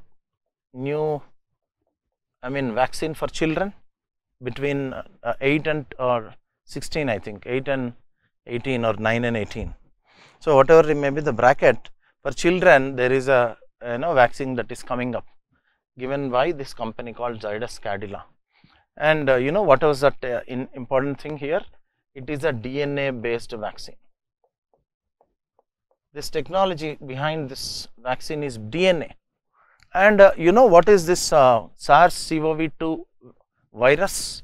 That is that coronavirus we call popularly. Official name is SARS-CoV-2 virus. That SARS-CoV-2 virus is basically an RNA virus. It's called RNA virus, and we will definitely would like to understand what is this DNA RNA business, what is happening, and also we know about this RT-PCR technique, right? Reverse transcriptase technique. What is it? Reverse transcriptase we will know, and all that again I said is involving chapter 1.7. And again open your syllabus, go to chapter 1.7, you will see DNA replication. DNA and protein synthesis. There we will come across a topic called transcription, and based on the technique, the scientists see the beauty of technology today. Without technology we cannot exist. Today our life is threatened, and greatly this DNA technology has saved us. It has first of all allowed us to understand that okay, it is a RNA virus. Next, how to test it? Take RT-PCR. What is the basis for that? Reverse transcription. What is reverse transcription? Of course, we will discuss that, right? And how the vaccines are made, maybe based on 1, 2, 3 technologies. What are these 1, 2, 3 technologies? Again based on DNA, RNA. Now, what is this Zydus Cadila vaccine? DNA based vaccine. Again DNA technology. Now, are you understanding?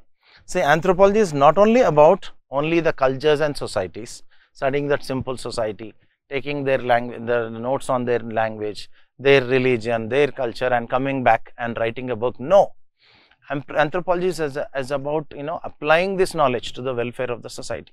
So DNA technology is an extraordinary technology. Today it is saving millions of life in the world today. It is because and because it is highly human. We are actually trying to save ourselves, right? And anthropology is study of humans, and it is a study of our DNA. We go into the DNA level, we go into the gene level also, and there is something called as genes, right, which we have spoken about in several topics. Gene is also part of DNA, and we'll be surprised as to so much extraordinary wealth of knowledge is there, which once you know, you'll like your life that I can say goes for a sea change. That knowledge will make you an extraordinary person. And going forward, guys, in 9.2 we will be dealing with Mendelian genetics in humans. That is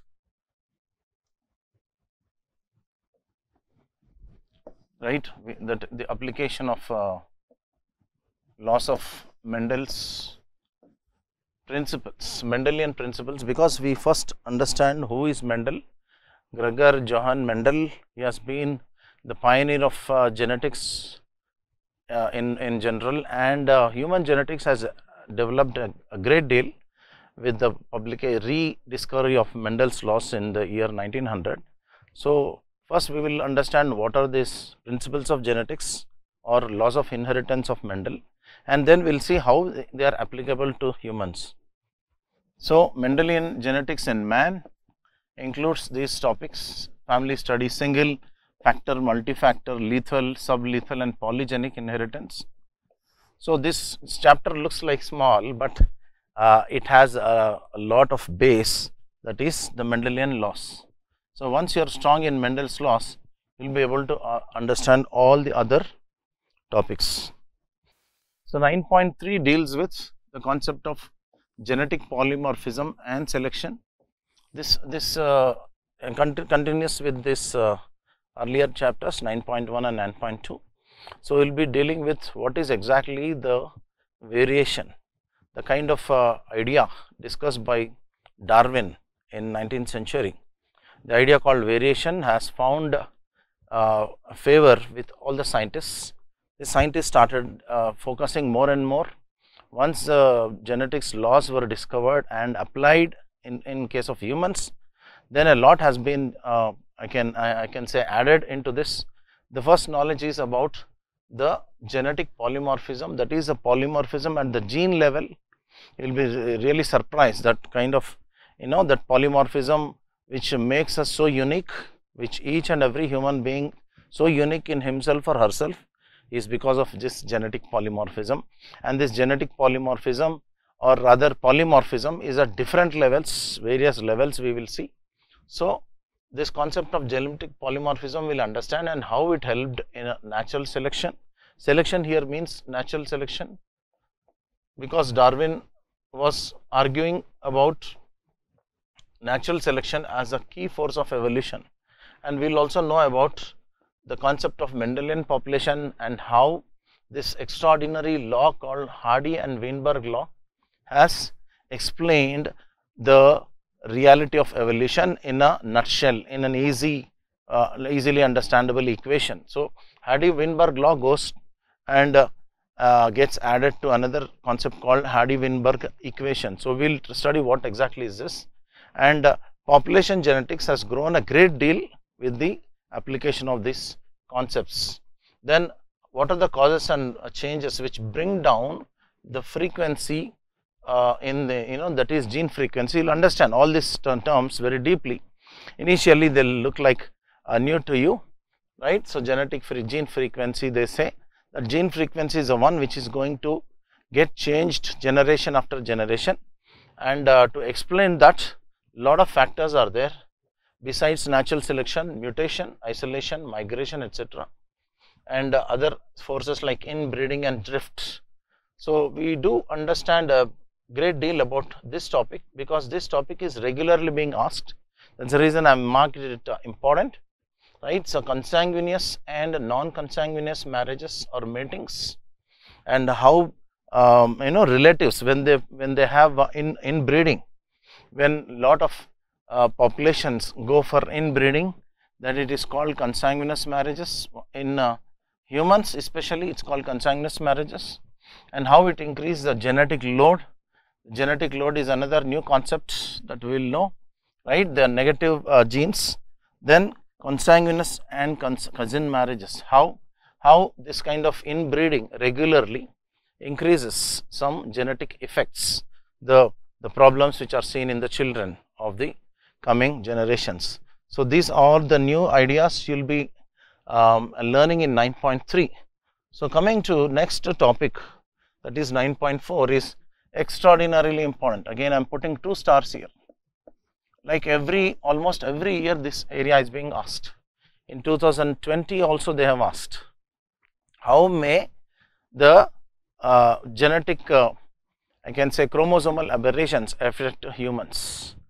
How may genetic chromosomal aberrations impact human disorders, right? Genetic disorders. So that we will discuss in detail with in 2 dimensions. One is numerical and structural aberrations, that is disorders. That means children are born with some genetic problems. The reason is there is some problem in the chromosome. The chromosomes have some problems in 2 levels. One is the number of chromosomes and the structure of the chromosomes. If there are deviants, that is they are aberrations from the normal, then they will lead to disorders. So that's the reason this area is very, very important from the examination point of view. Some of the examples are Klinefelter syndrome, Turner syndrome, then super female. These are all actually the sex chromosomal disorders. I will explain what are these sex chromosomal disorders or allosome disorders, right? And there are some autosomal aberrations which deal with the body, that is autosomal aberration, that is something is wrong in the other chromosomes which are not sex chromosomes, right? The general 21 chromosomes, the 21 sets of chromosomes. So all these lead to some problems like Down syndrome, Patau syndrome, Edwards syndrome and Credushat syndrome, to name a few. Well, then we will also discuss about the last but not the least, some kind of gene imprinting in human diseases. There is a very peculiar way of I can say that we can distinguish between whether this disease has come from the father side or mother side. The same disease is expressed in a different way if it comes from the father side, and in a different way from if it comes from the mother side. So this is an interesting area called gene imprinting. Then genetic screening and counseling go hand in hand. These two are related concepts, right? Genetic screening and genetic counseling, and both involve a lot of other procedures which you have to collectively study. So when we go there, we will understand. This question is also getting regularly asked: genetic screening and genetic counseling. And human DNA profiling is nothing but DNA fingerprinting. Something very commonly you guys might have heard about this. DNA fingerprinting usually used in the criminal kind of forensic anthropology to catch hold of the criminals and for paternity diagnosis, etc. Right? So in human DNA fingerprinting, we will be using this knowledge of DNA, and gene mapping and genome study. So yesterday while I was traveling, I got hold of a news article called Nucleome. There it seems Nucleome is some kind of an organization which is responsible for sequencing of human genes. So they will be sequencing all the genes in the body. Sequencing means he will be putting their what you call that entire chain, exactly what is the nature of the chain, right from the small what you call that pairing of ATCG, right, and it goes into so base pairs. It is entire human genome. That means all the collection of the genes run into almost 3 billion base pairs. So these 3 billion base pairs, structure, location, everything is mapped. That mapping is called genomics. Genomics and genome study is very, very important in that angle. So I was mentioning to you, this Nucleome is that company which established largest human genomic sequencing facility in Hyderabad, right? Yesterday only that news has come. You can just check it, right? This is about the largest genome sequencing, human genome sequencing facility in South Asia. So the current stuff also you should all be following whatever it is coming in the newspapers. So this is not a standard what you call standard or static stuff, but it's a dynamic stuff. And going forward into the next slide is a very, very burning topic. Of late you might have seen in America there is a big movement going on, and of course the movement has slowed down a bit these days. Earlier last year there was a black Negro person got killed in the police brutality, right? And from then onwards again this concept of race and racism came to the forefront, because humanity is suffering from another problem, and anthropology understands in its right spirit. So anthropology says that look, we are all common human race, there are no races actually. But earlier there was a discussion of some races, right? There were some biological characteristics, the physical characteristics people were noticing, and based on their physical characteristics they were dividing humans into several groups, like white people, Negro people, yellow people, Mongol people, etc. That these kinds of racial criteria, we will see what are these criteria which went behind that, and whether they are scientific or not we will examine, and we will examine how there is a relation between heredity and environment in the formation of the races, how races are formed. It's like, right, it's not that someone created them separately. We are all same human beings. As I said, we come from a common family, and that is the common species is Homo sapiens, right? And only because of some difference in the environmental conditions, unique place and time impacts, and how it has got inherited by the future generations. Based on that, the conditions have made to form the new races. So we will see what are the biological basis of racial classification, and also how racial differentiation happens and race crossing has happened in humans, saying that there is no single race. Again, the point we have started with, and we will conclude that there is no separate, there are no races actually, there is only one single human race. So having understood that, we will go to the next topic, that is 9.6. It is also important from the examination angle. Regularly this ABO blood group system is asked, HB, RH system, HLA system. These are all the ideas which I have spoken about to you just a while ago. So in 9.3, you remember I spoke about genetic polymorphism, 9.3. So there I said there is a polymorphism. So what is polymorphism? Many forms, right? There are many forms of the genes like alleles, and at the genetic level also there is this polymorphism at all, but at the other levels also there is a lot of polymorphism establishing our unique identity. This knowledge will help us understand why there are some blood groups which which cannot be transfused. We can get the blood from our own group only. If someone else's blood is given to us, we'll go for death and within a very short time. So this is important in this, and it led to the discovery of this uniqueness, that is polymorphism, and scientists went on identifying and seeing new varieties of different levels of polymorphism at the protein level, blood protein level, enzyme level, and other levels, right. So that is the reason we mark it as very important, and these come to be known as genetic markers also. These are not just any varieties or polymorphisms, but they help us understand the uniqueness attached to humans in terms of their populations, their I can say relations, how these genetic markers can be used to relate people rather than divide people. So this the knowledge of 9.6 will lead you to understand, that is earlier we have noted about race, right.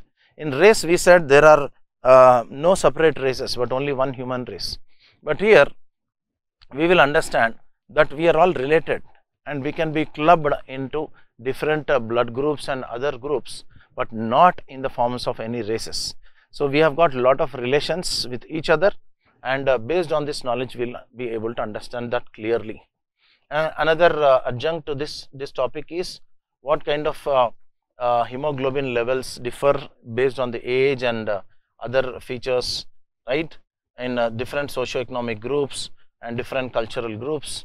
So not only this hemoglobin levels, body fat, pulse rate, respiratory functions, and other areas like sensory perceptions occur differently in different groups. That means we are not same again here.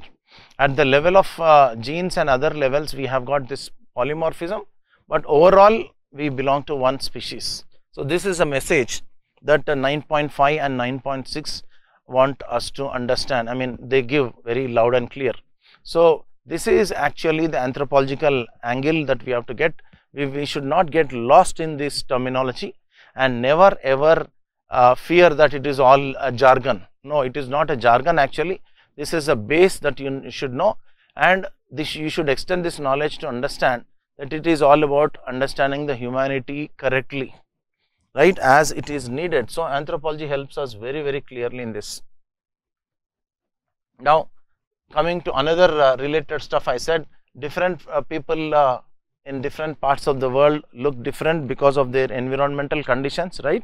We said the races get formed because of different environments, and they are inherited.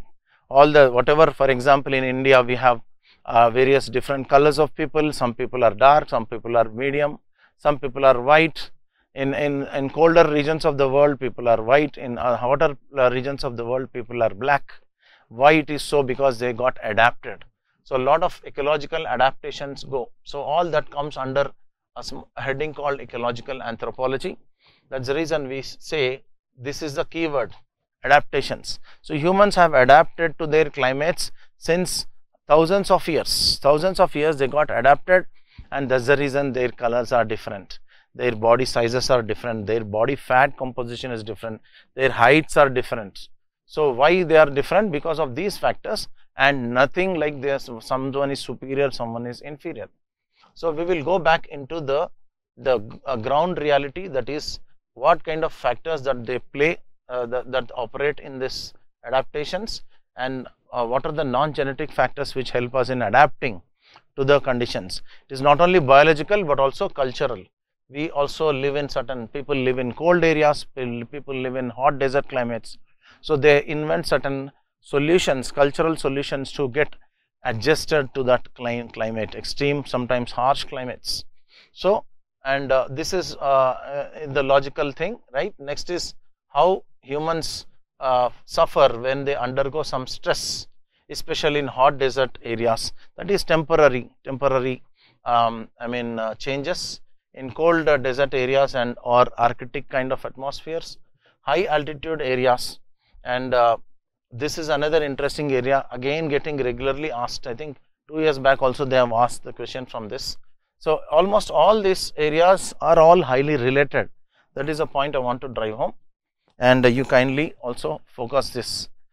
Initially some of you may not understand all the ideas I am trying to convey in this syllabus discussion, but once you get going, once we start the journey and we see the smaller details, right, and the larger picture, then you will be able to easily connect. Then if you go back after about 20-30 classes, again go to the introduction, then you will see everything very clearly. Even if you don't understand all this, you will definitely understand the importance of syllabus discussion, and the whole idea, the larger picture is the most important picture I want you to understand, right. Stretching forward, the idea of diseases, the problems that humans suffer in all the areas in the world, irrespective of their cultural background, social background, whether they are tribal people or they are in cities and complex societies. Anthropology is also interested to know the epidemiological dimension, that is the disease, the concept of disease, the concept of health, and how people view the disease. If everybody asks, right, how are you? People say I am good, correct? That is a greeting we get every time. So even if a person is suffering from fever, also he says I am suffering from fever bolke. They will not say in them immediately, but first he says I am good. But then second question, if somebody asks, you are looking dull and what happened? Yeah, I'm having fever from last 2 days. So people answer that I am good, my health is good. That is a general thing across the world. How are you doing? Then they said I am good, because there is this cultural disposition. The culture asks us to treat the condition of health and disease in a unique way. Each society has a unique way of looking at the health and looking at disease. So again you see, right, anthropology enters here also. Anthropologists understand, okay, in your society what kind of viewpoint is there? Do they take this disease as a disease or just some air, some kind of some problem in with the spirits, or some kind of a bad air that has come up earlier, right, till recently. I think 3-4 days back there was that malaria day, right, when the malarial parasite was found out by our Ronald Ross, correct. So earlier, what is the name given to that disease? They used to think it was malaria. Malaria means bad air. So people used to think that bad air will get the disease. So later it was discovered that the malarial parasite was responsible. So it is, anthropologists have lot of patience to go and sit with the people, interview them, understand what is wrong with you, why it is considered as healthy, and what it is considered as a disease. Everything is also a ball game for anthropologists. So we will see what kind of infectious and infectious diseases plague the humanity, and the cultural and social reasons behind them. And we know that many societies suffer from this nutritional deficiency related diseases. Many parts of the world, many age groups, women, children and other groups, right. So many varieties are there, lot of variation is there in this. So anthropology enters wherever there is variation, guys. So that's the idea we are going to get in this 9.8. Now coming to next chapter, that is 10. Chapter 10 deals with the human growth and development concept, and how it is important to know at different stages of human life there are several clear cut stages, and like for example prenatal, natal, infant, childhood, adolescent and mature and senescence ages. And we will see the kind of factual information there. It is only purely factual, but once we know the factual information, we will go back into the background and see what kind of what are the factors that are affecting this growth and development, because both growth and development are not same. Growth is different, development is different. We will see this different factors like genetic factors, environmental factors, biochemical, nutritional, cultural and socio-economic factors operating behind this growth and development. Okay, so this is one essential area. Again, there is a related concept called aging and senescence, and there are several theories that were advanced to explain and understand this aging process and why people age, why people get old and what happens inside the body. So there are several theories that have come up, and we will add a lot kind of originality there. Okay, and then there is this concept of biological and chronological longevity, which according to scientists are different, and there are some regular stuff that is your examiner wants you to understand, that is the knowledge about human physics and somatotypes, that is different body types. One kind of persons have general disposition of, right, they are very lean, some are medium, some are very fat, so they are called as ectomorph, endomorph and mesomorph. So different types of human physics and somatotypes are there. Then last but not the least, methodologies for growth studies. This is mostly kind of factual based topic. Chapter 10 is also highly scoring, but mostly you have to get yourself equipped with the factual information a great deal. So this is also an important area from the exam angle. And the chapter 11 has got 3 components, 11.1, 11.2 and 11.3, which deal with reproductive biology. You have to be aware of all this, the essential ideas, right, like essential I can say terms, menarche, menopause and other events related to fertility. What happens in societies, how societies view fertility, right? In every part of the world, women are considered very important, because without women there is no human race. Without women getting fertile, that is pregnant and deliver the children, no scope for human progress in the world. So many societies see it as a very good sign, but at the same time they have got social problems, social issues, economic issues, growth issues related to that, and we will see what kind of patterns we can see around the world and differences as far as this keyword called fertility is concerned, right? All these bio events lead to this concept called fertility, and we will understand what exactly are the differences in different parts of the world. And in 11.2 we will study certain theories, demographic theories, which are of different types, biological, social and cultural. It's mostly of theoretic nature. 11.3 we will talk about another related stuff related to fertility. This is a central keyword, but related to that are other keywords like fecundity. Then there is something called natality and mortality. We will discuss all this in detail, and they are all a good scope for short notes. Mostly short notes they are asked, and it's a cakewalk for you if you just understand the base of it. It's a very easy topic and highly scoring also.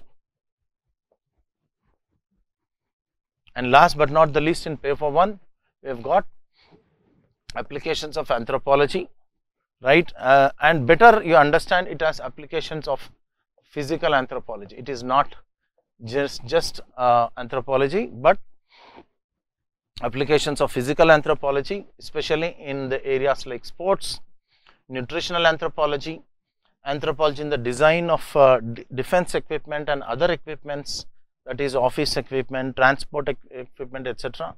The application, as I said earlier, of DNA technology and etc. in the forensics, that is criminal investigation, right, and how we reconstruct certain scenes, crime scenes with the help of forensic knowledge and DNA knowledge, and how personal identification is done, whether the person is being a male or female, or dead long back or buried recently, or it's a case of genocide or war. So many ideas we can generate from forensic anthropology, and these two are related. Okay. Then applied human genetics is also another key area. Paternity diagnosis, these are the old stuff actually, but this is ever green. Genetic counseling we have also seen in 9.3, right, and eugenics is an outdated concept, but still you have to have the knowledge of this idea. Chalo, and in the last but not the least case, DNA technology, we have already seen in 9.1 how it is a latest technology to understand human genetics, and how it is applicable in understanding and solving the problems of human diseases, and the advancement of medicine in the form of vaccines, etc., medicines, etc., right. And there is also one concept called serogenetics and cytogenetics in reproductive biology, especially with idea called blood groups, in RH systems, we will know in detail once you go there. Right, let us see paper 2, what exactly is there in paper 2 syllabus. We have got the first chapter. It's all about India, mostly India, as simple as that. Paper 2 is called Indian Anthropology. It is a regular practice for us to understand this as Indian Anthropology, but there is nothing like that as per the syllabus setters. They just say understand how Indian culture and civilization started, right, somewhere in prehistoric times, and how we have evolved. What are the whatever the artifacts are available, certain skeletons that are available to say that okay, we have got prehistoric people in India, that is a culture, and how people lived in cities and led an urban civilization, right. So that is a ball game of the entire chapter 1.1. It translates easily into the next thing, that is the demographic profile of India, and inside that again we have got so many other backgrounds, like I can say some scholars saying these are the I can say racial and ethnic composition of India. For example, there are scholars like H.H. Risley, B.S. Guha and others who spoke about the unique genetic that is variations in humans, right, with respect to their color, with their skin color, hair form, nose form, bodily features, etc. They have actually divided Indian people in, or rather classified Indian people, and not only that, there are linguistic elements which are distributed throughout the Indian territory, right, and what kind of languages we have, how many languages we have, which are the ancient languages, which are the which kind of languages have come later. All that we will know. That is a very interesting stuff to start with. And different dimensions of Indian population. Why exactly is Indian population growing, and what are the factors behind this? This is a socio-economic dimension we will go about to study, okay, and why it has grown rapidly in the recent years, and why it is not coming down, and what are the factors behind that. And chapter 3 speaks about the caste system in India. Caste system, and it's a very big chapter, but I have put this topic, this title. Your examiner has not asked you to say that it is a caste system of India, but if you combine all the related topics here, then this title looks very apt. So it starts with the traditional Indian society. Once upon a time, thousands of years back, how there were certain concepts and principles which were dominating the society, which were influencing the society. The Indian social system was based on Varna, Ashrama, Purushartha, Karma, Rina, rebirth, etc. And all are related. We'll again see the beauty here. Then once you read all this, you will understand that they are all highly related to each other. And similarly, how caste system in India started growing, right, from this ancient times, pre-Vedic or early Vedic times and later Vedic times, and its structure and characteristics as explained by Indian and foreign scholars. What is the difference between Varna and caste? Theories of origin of the caste system. There are so many theories. Some are called as Indological theories, traditional or divine theories, later functional theories, etc. We will see a bit of that also. There are extraordinary concepts developed by some Indian scholars like M.N. Srinivas. He gave this concept of dominant caste regularly coming in the exam, regularly. 2020 also they have asked recently, right?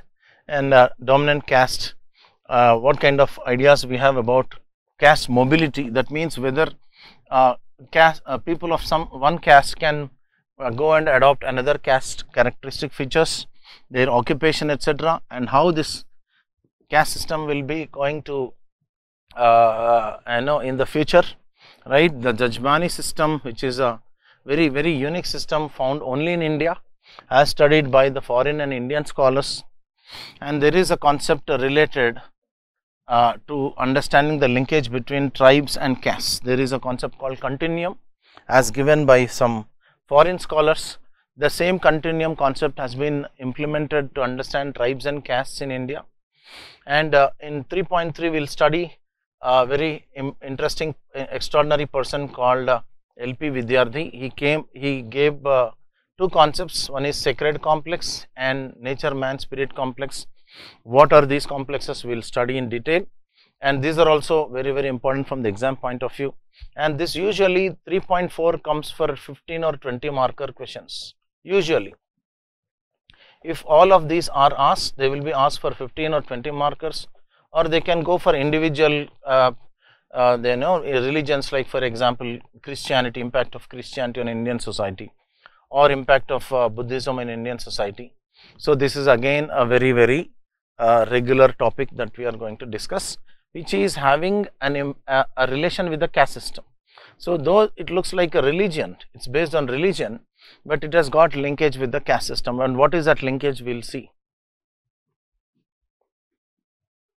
And in chapter 4 we'll be talking about how Indian anthropology has grown. That means how anthropology has emerged and grown in India. Earlier I mentioned about LP Vidyarthi, Lalit Prasad Vidyarthi gave a very clear kind of I can say stages of growth, or rather phases of growth of Indian anthropology. So in different centuries, 18th, 19th and early 20th centuries, it was dominated by scholar administrators, especially the British scholars or administrators were the anthropologists. They have they have worked also as the anthropologists. So Indian anthropologists entered later into the scene. Of course, there are pioneers in this. For example, there are scholars like L.K. Anantakrishna Iyer, and also S.C. Roy, who are highly recognized for their services, and they were given pioneering statuses in Indian anthropology, and how they have contributed to tribe and caste studies. So that is a very interesting stuff, again regularly asked in short notes. Chapter 5 deals with Indian village, a great concept which has attracted a plethora of scholars in India, especially after the Second World War. And earlier it was dominated by tribes and castes only, right? Anthropological studies were conducted by British and other scholars, Indian scholars, on only tribes and castes. But after Second World War, there was a big leap in the study of the Indian society from village angle. So village studies become very key here.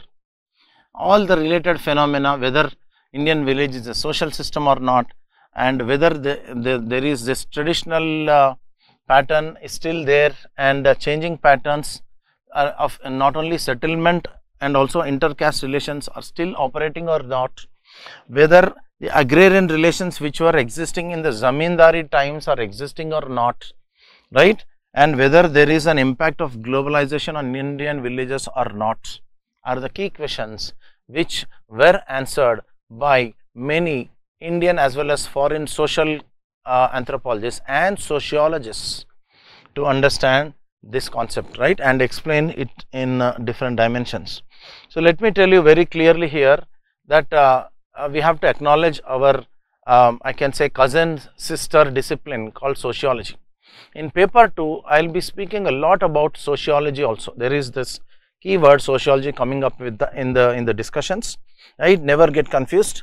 We are not going to discuss any sociology, but we will definitely show our respect to sociological concepts, the contributions made by the sociologists to Indian anthropology and social anthropology in general, right? So that's the reason we will use this the acknowledgement to this sociologists also in this chapter, and followed by several other related concepts in 5.2, because we have, if you want to understand India, we have to understand India in all the dimensions. Not only there are linguistic minorities in India, but are also religious minorities, and they have their peculiar social, economic and political issues and problems, and what kind of status are they living in the present day. So when it comes to Indian anthropology, right, things get speeded up. That's the reason you can even see the syllabus discussion goes very fast here. So all this, there is of course only one liner here, but when we enter into the depth, we'll understand what is the background of this minorities, why they have come up, and under what context they are living in, etc., etc. In 5.3, another important area, see, right, it is a bigger topic as it looks, but yes, this is also key for us from the examination point of view. Entire chapter is important. We can put 3 stars here. 5.3, see, 5 stars, like 3 stars and 5 stars you can give. So almost all these questions are coming regularly.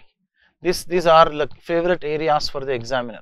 There are some ideas which explain India in its traditional sense and how the changes are coming up in the caste, in the way the people get advanced, in the way people are actually changing their culture, their socio-economic outlook, and how Western influences have come and influenced Indian society.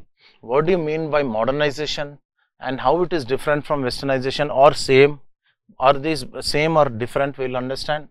And there is a new unique concept which has come from the foreign universities called little and great traditions. What are these little and great traditions? We will have a look at. And this is a regular GS topic also for you, Panchayati Raj and social change, which has brought about a lot of changes. Indian caste system and women, etc., backward classes, right, SCs, STs, and women also. So a lot of changes that have come up in the society with the introduction of the Panchayati Raj institutions. We will have a look at that because all are related to Indian village. See, 5.1 started with Indian village. So Panchayati Raj is also related to Indian villages. That's the reason we will study from an anthropological, sociological angle. And this is the ever present topic, ever alive topic. This can come directly or slightly twisted, but this is the easiest thing you can actually deal with. So how social change has been brought about in India from media also. It is not only from the government side by introduction of Panchayati Raj institutions, but also the society being influenced by the ideas called media, the media as such. So different media we will speak about, radio, television, then social media also, okay, and television of course. And chapter 6 onwards we will be dealing with tribal India. Entire all the chapters 6, 7, 8 and 9 completely deal with tribal India, except certain areas called scheduled caste and OBCs. Though it is tribal India it is called, but the maximum almost 90% of the syllabus is of tribal topics, but 1 or 2 topics are there for scheduled caste and OBCs. So we will see what are the backgrounds, right? And right from the chapter 1, that is 6.1, the biogenetic variability found among Indian tribes. We will see why they are, like, in what kind of situations they are living, and what kind of bodily differences they have, what kind of languages they speak, and how different they are from the rest of the society, and why they are unique, why they are the most impoverished people among the Indians, among the poor. Within the poor, again they are the poorest, and what are these socio-economic features they have, okay, and so many problems they suffer. For example, land alienation, the key area, poverty, which is related to this, again indebtedness, low literacy, poor educational facilities, unemployment, underemployment, health and nutrition status, which are nothing but like a list of problems which are highly organic in nature, in the sense they are all related to each other, and we will see how they are related to each other and why they are like that. We will give some case studies also as and when it is required. So in 6.3 we will see what kind of impact these developmental projects and industrialization etc. had left on the tribal people, especially in terms of displacement and rehabilitation. So many times we see in the newspapers also that tribal people are fighting for their rights, their land rights etc. Many big multi-purpose projects are coming up in tribal areas, leading to their mass exodus, mass removal from their habitats, the huge uprooting that happens, affecting their socio-economic lifestyle, cultural practices and beliefs. So, this we will see, and related to that is development of forest policy and tribals. How forest policy has got emanated from the British time, colonial times in the 18th century, then it transformed into 19th century, 20th century, and how it was adapted by the Indian government after independence. Okay, so all that, how the forest rights, for example, Forest Rights Act 2006, whether it has got any solution to that, and how it is happening practically, all that we will have a look at.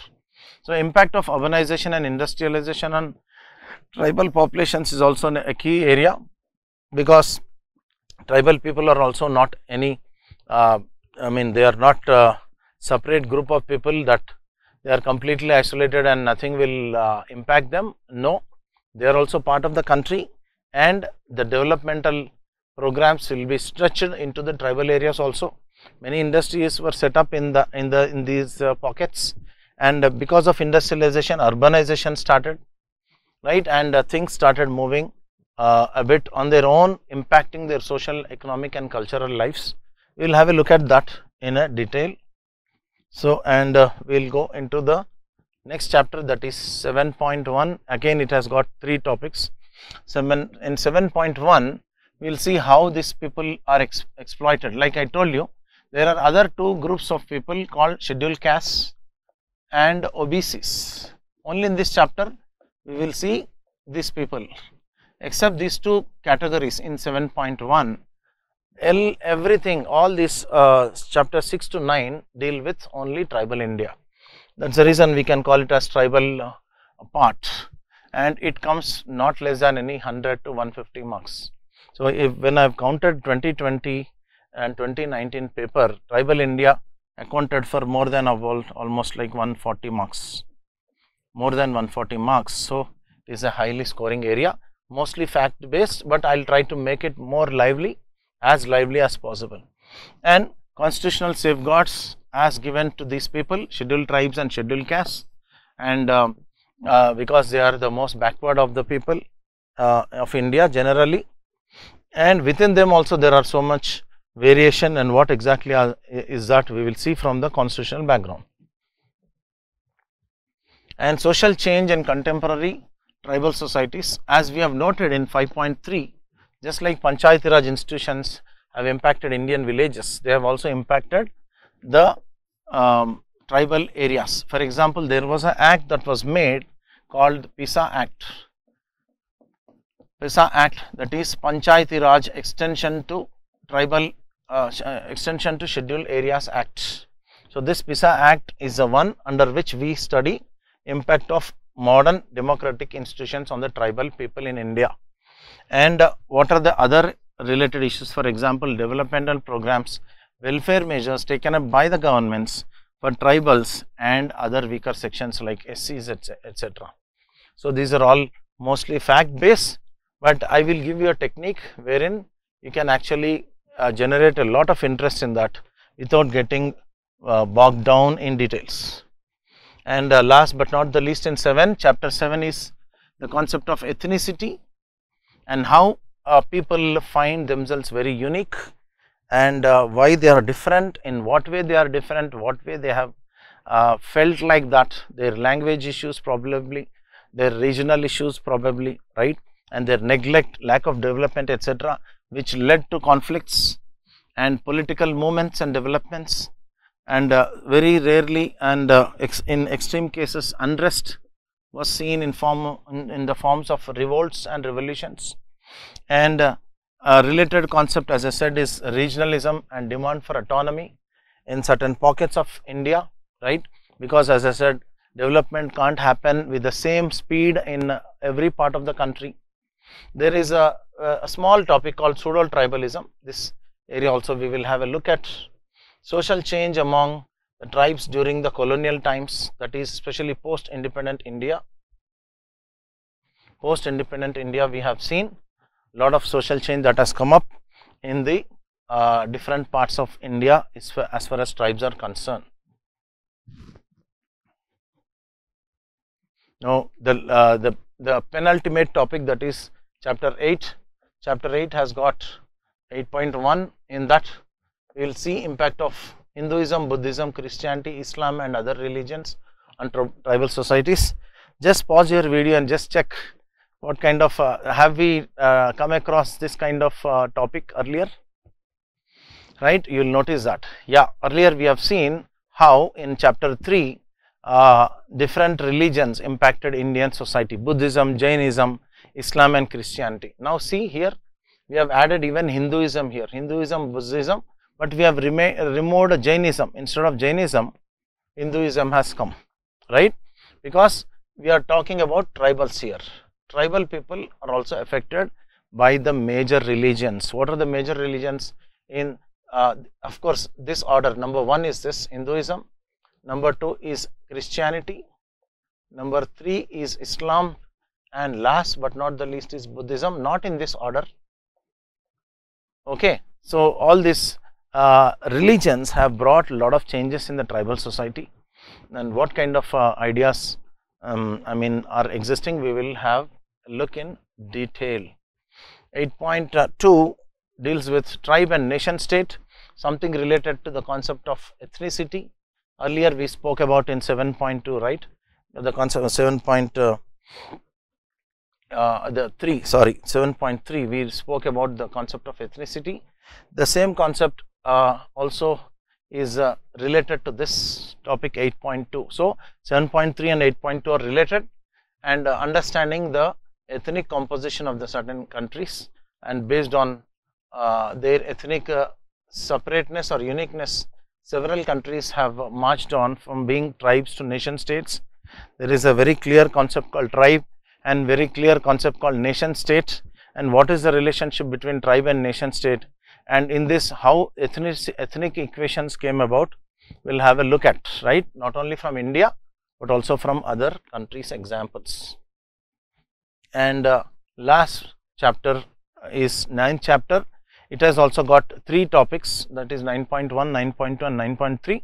9.1 is the larger of all the 3, right? We will have a look at the history of administration of tribal areas right from the British times, not just the government of India programs also, but some state government programs, also tribal policies related to the forest and other areas, and plans and programs of tribal development and their implementation, whether we will take a critical look actually whether they are been implemented properly or not, what happened, what these different committees and commissions said about this, also we will look at. There is a concept of PTGs today.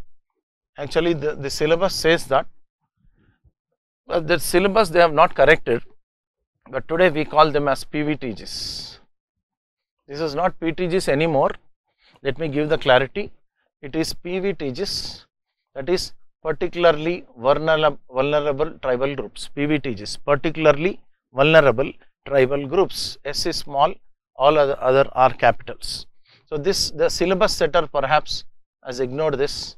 So there is extremely impoverished and backward people within the tribes. Again, within the tribes also there are some groups which are almost like a far cry from development. They live in pre-agricultural societies, right, on conditions, and where they are distributed, they have some special programs for their development and welfare, and related to that is role of NGOs in tribal development. This is a different concept. Okay, so this is something about 9.1. In 9.2, we will see how anthropology in its original nature contributes to tribal and rural development. What kind of ideas are there with anthropologists, whether they can assess the governments, whether they can bring about some great change in the lives of the people, whether they are really capable of that or not, we will have a look at in chapter 9.2. And the last topic of the entire syllabus is contributions of anthropology to the understanding of regionalism, communalism, and ethnic and political movements. So this is also being asked regularly, right? Because 9.2 and 9.3 are related. If you can just have a look here, also role of anthropology, that means contribution of anthropology, and here also it is contributions of anthropology in understanding regionalism. Now we are very specific. They are general. Earlier it is general. Here it is specific. So 9th chapter is also very important from the examination point of view, guys.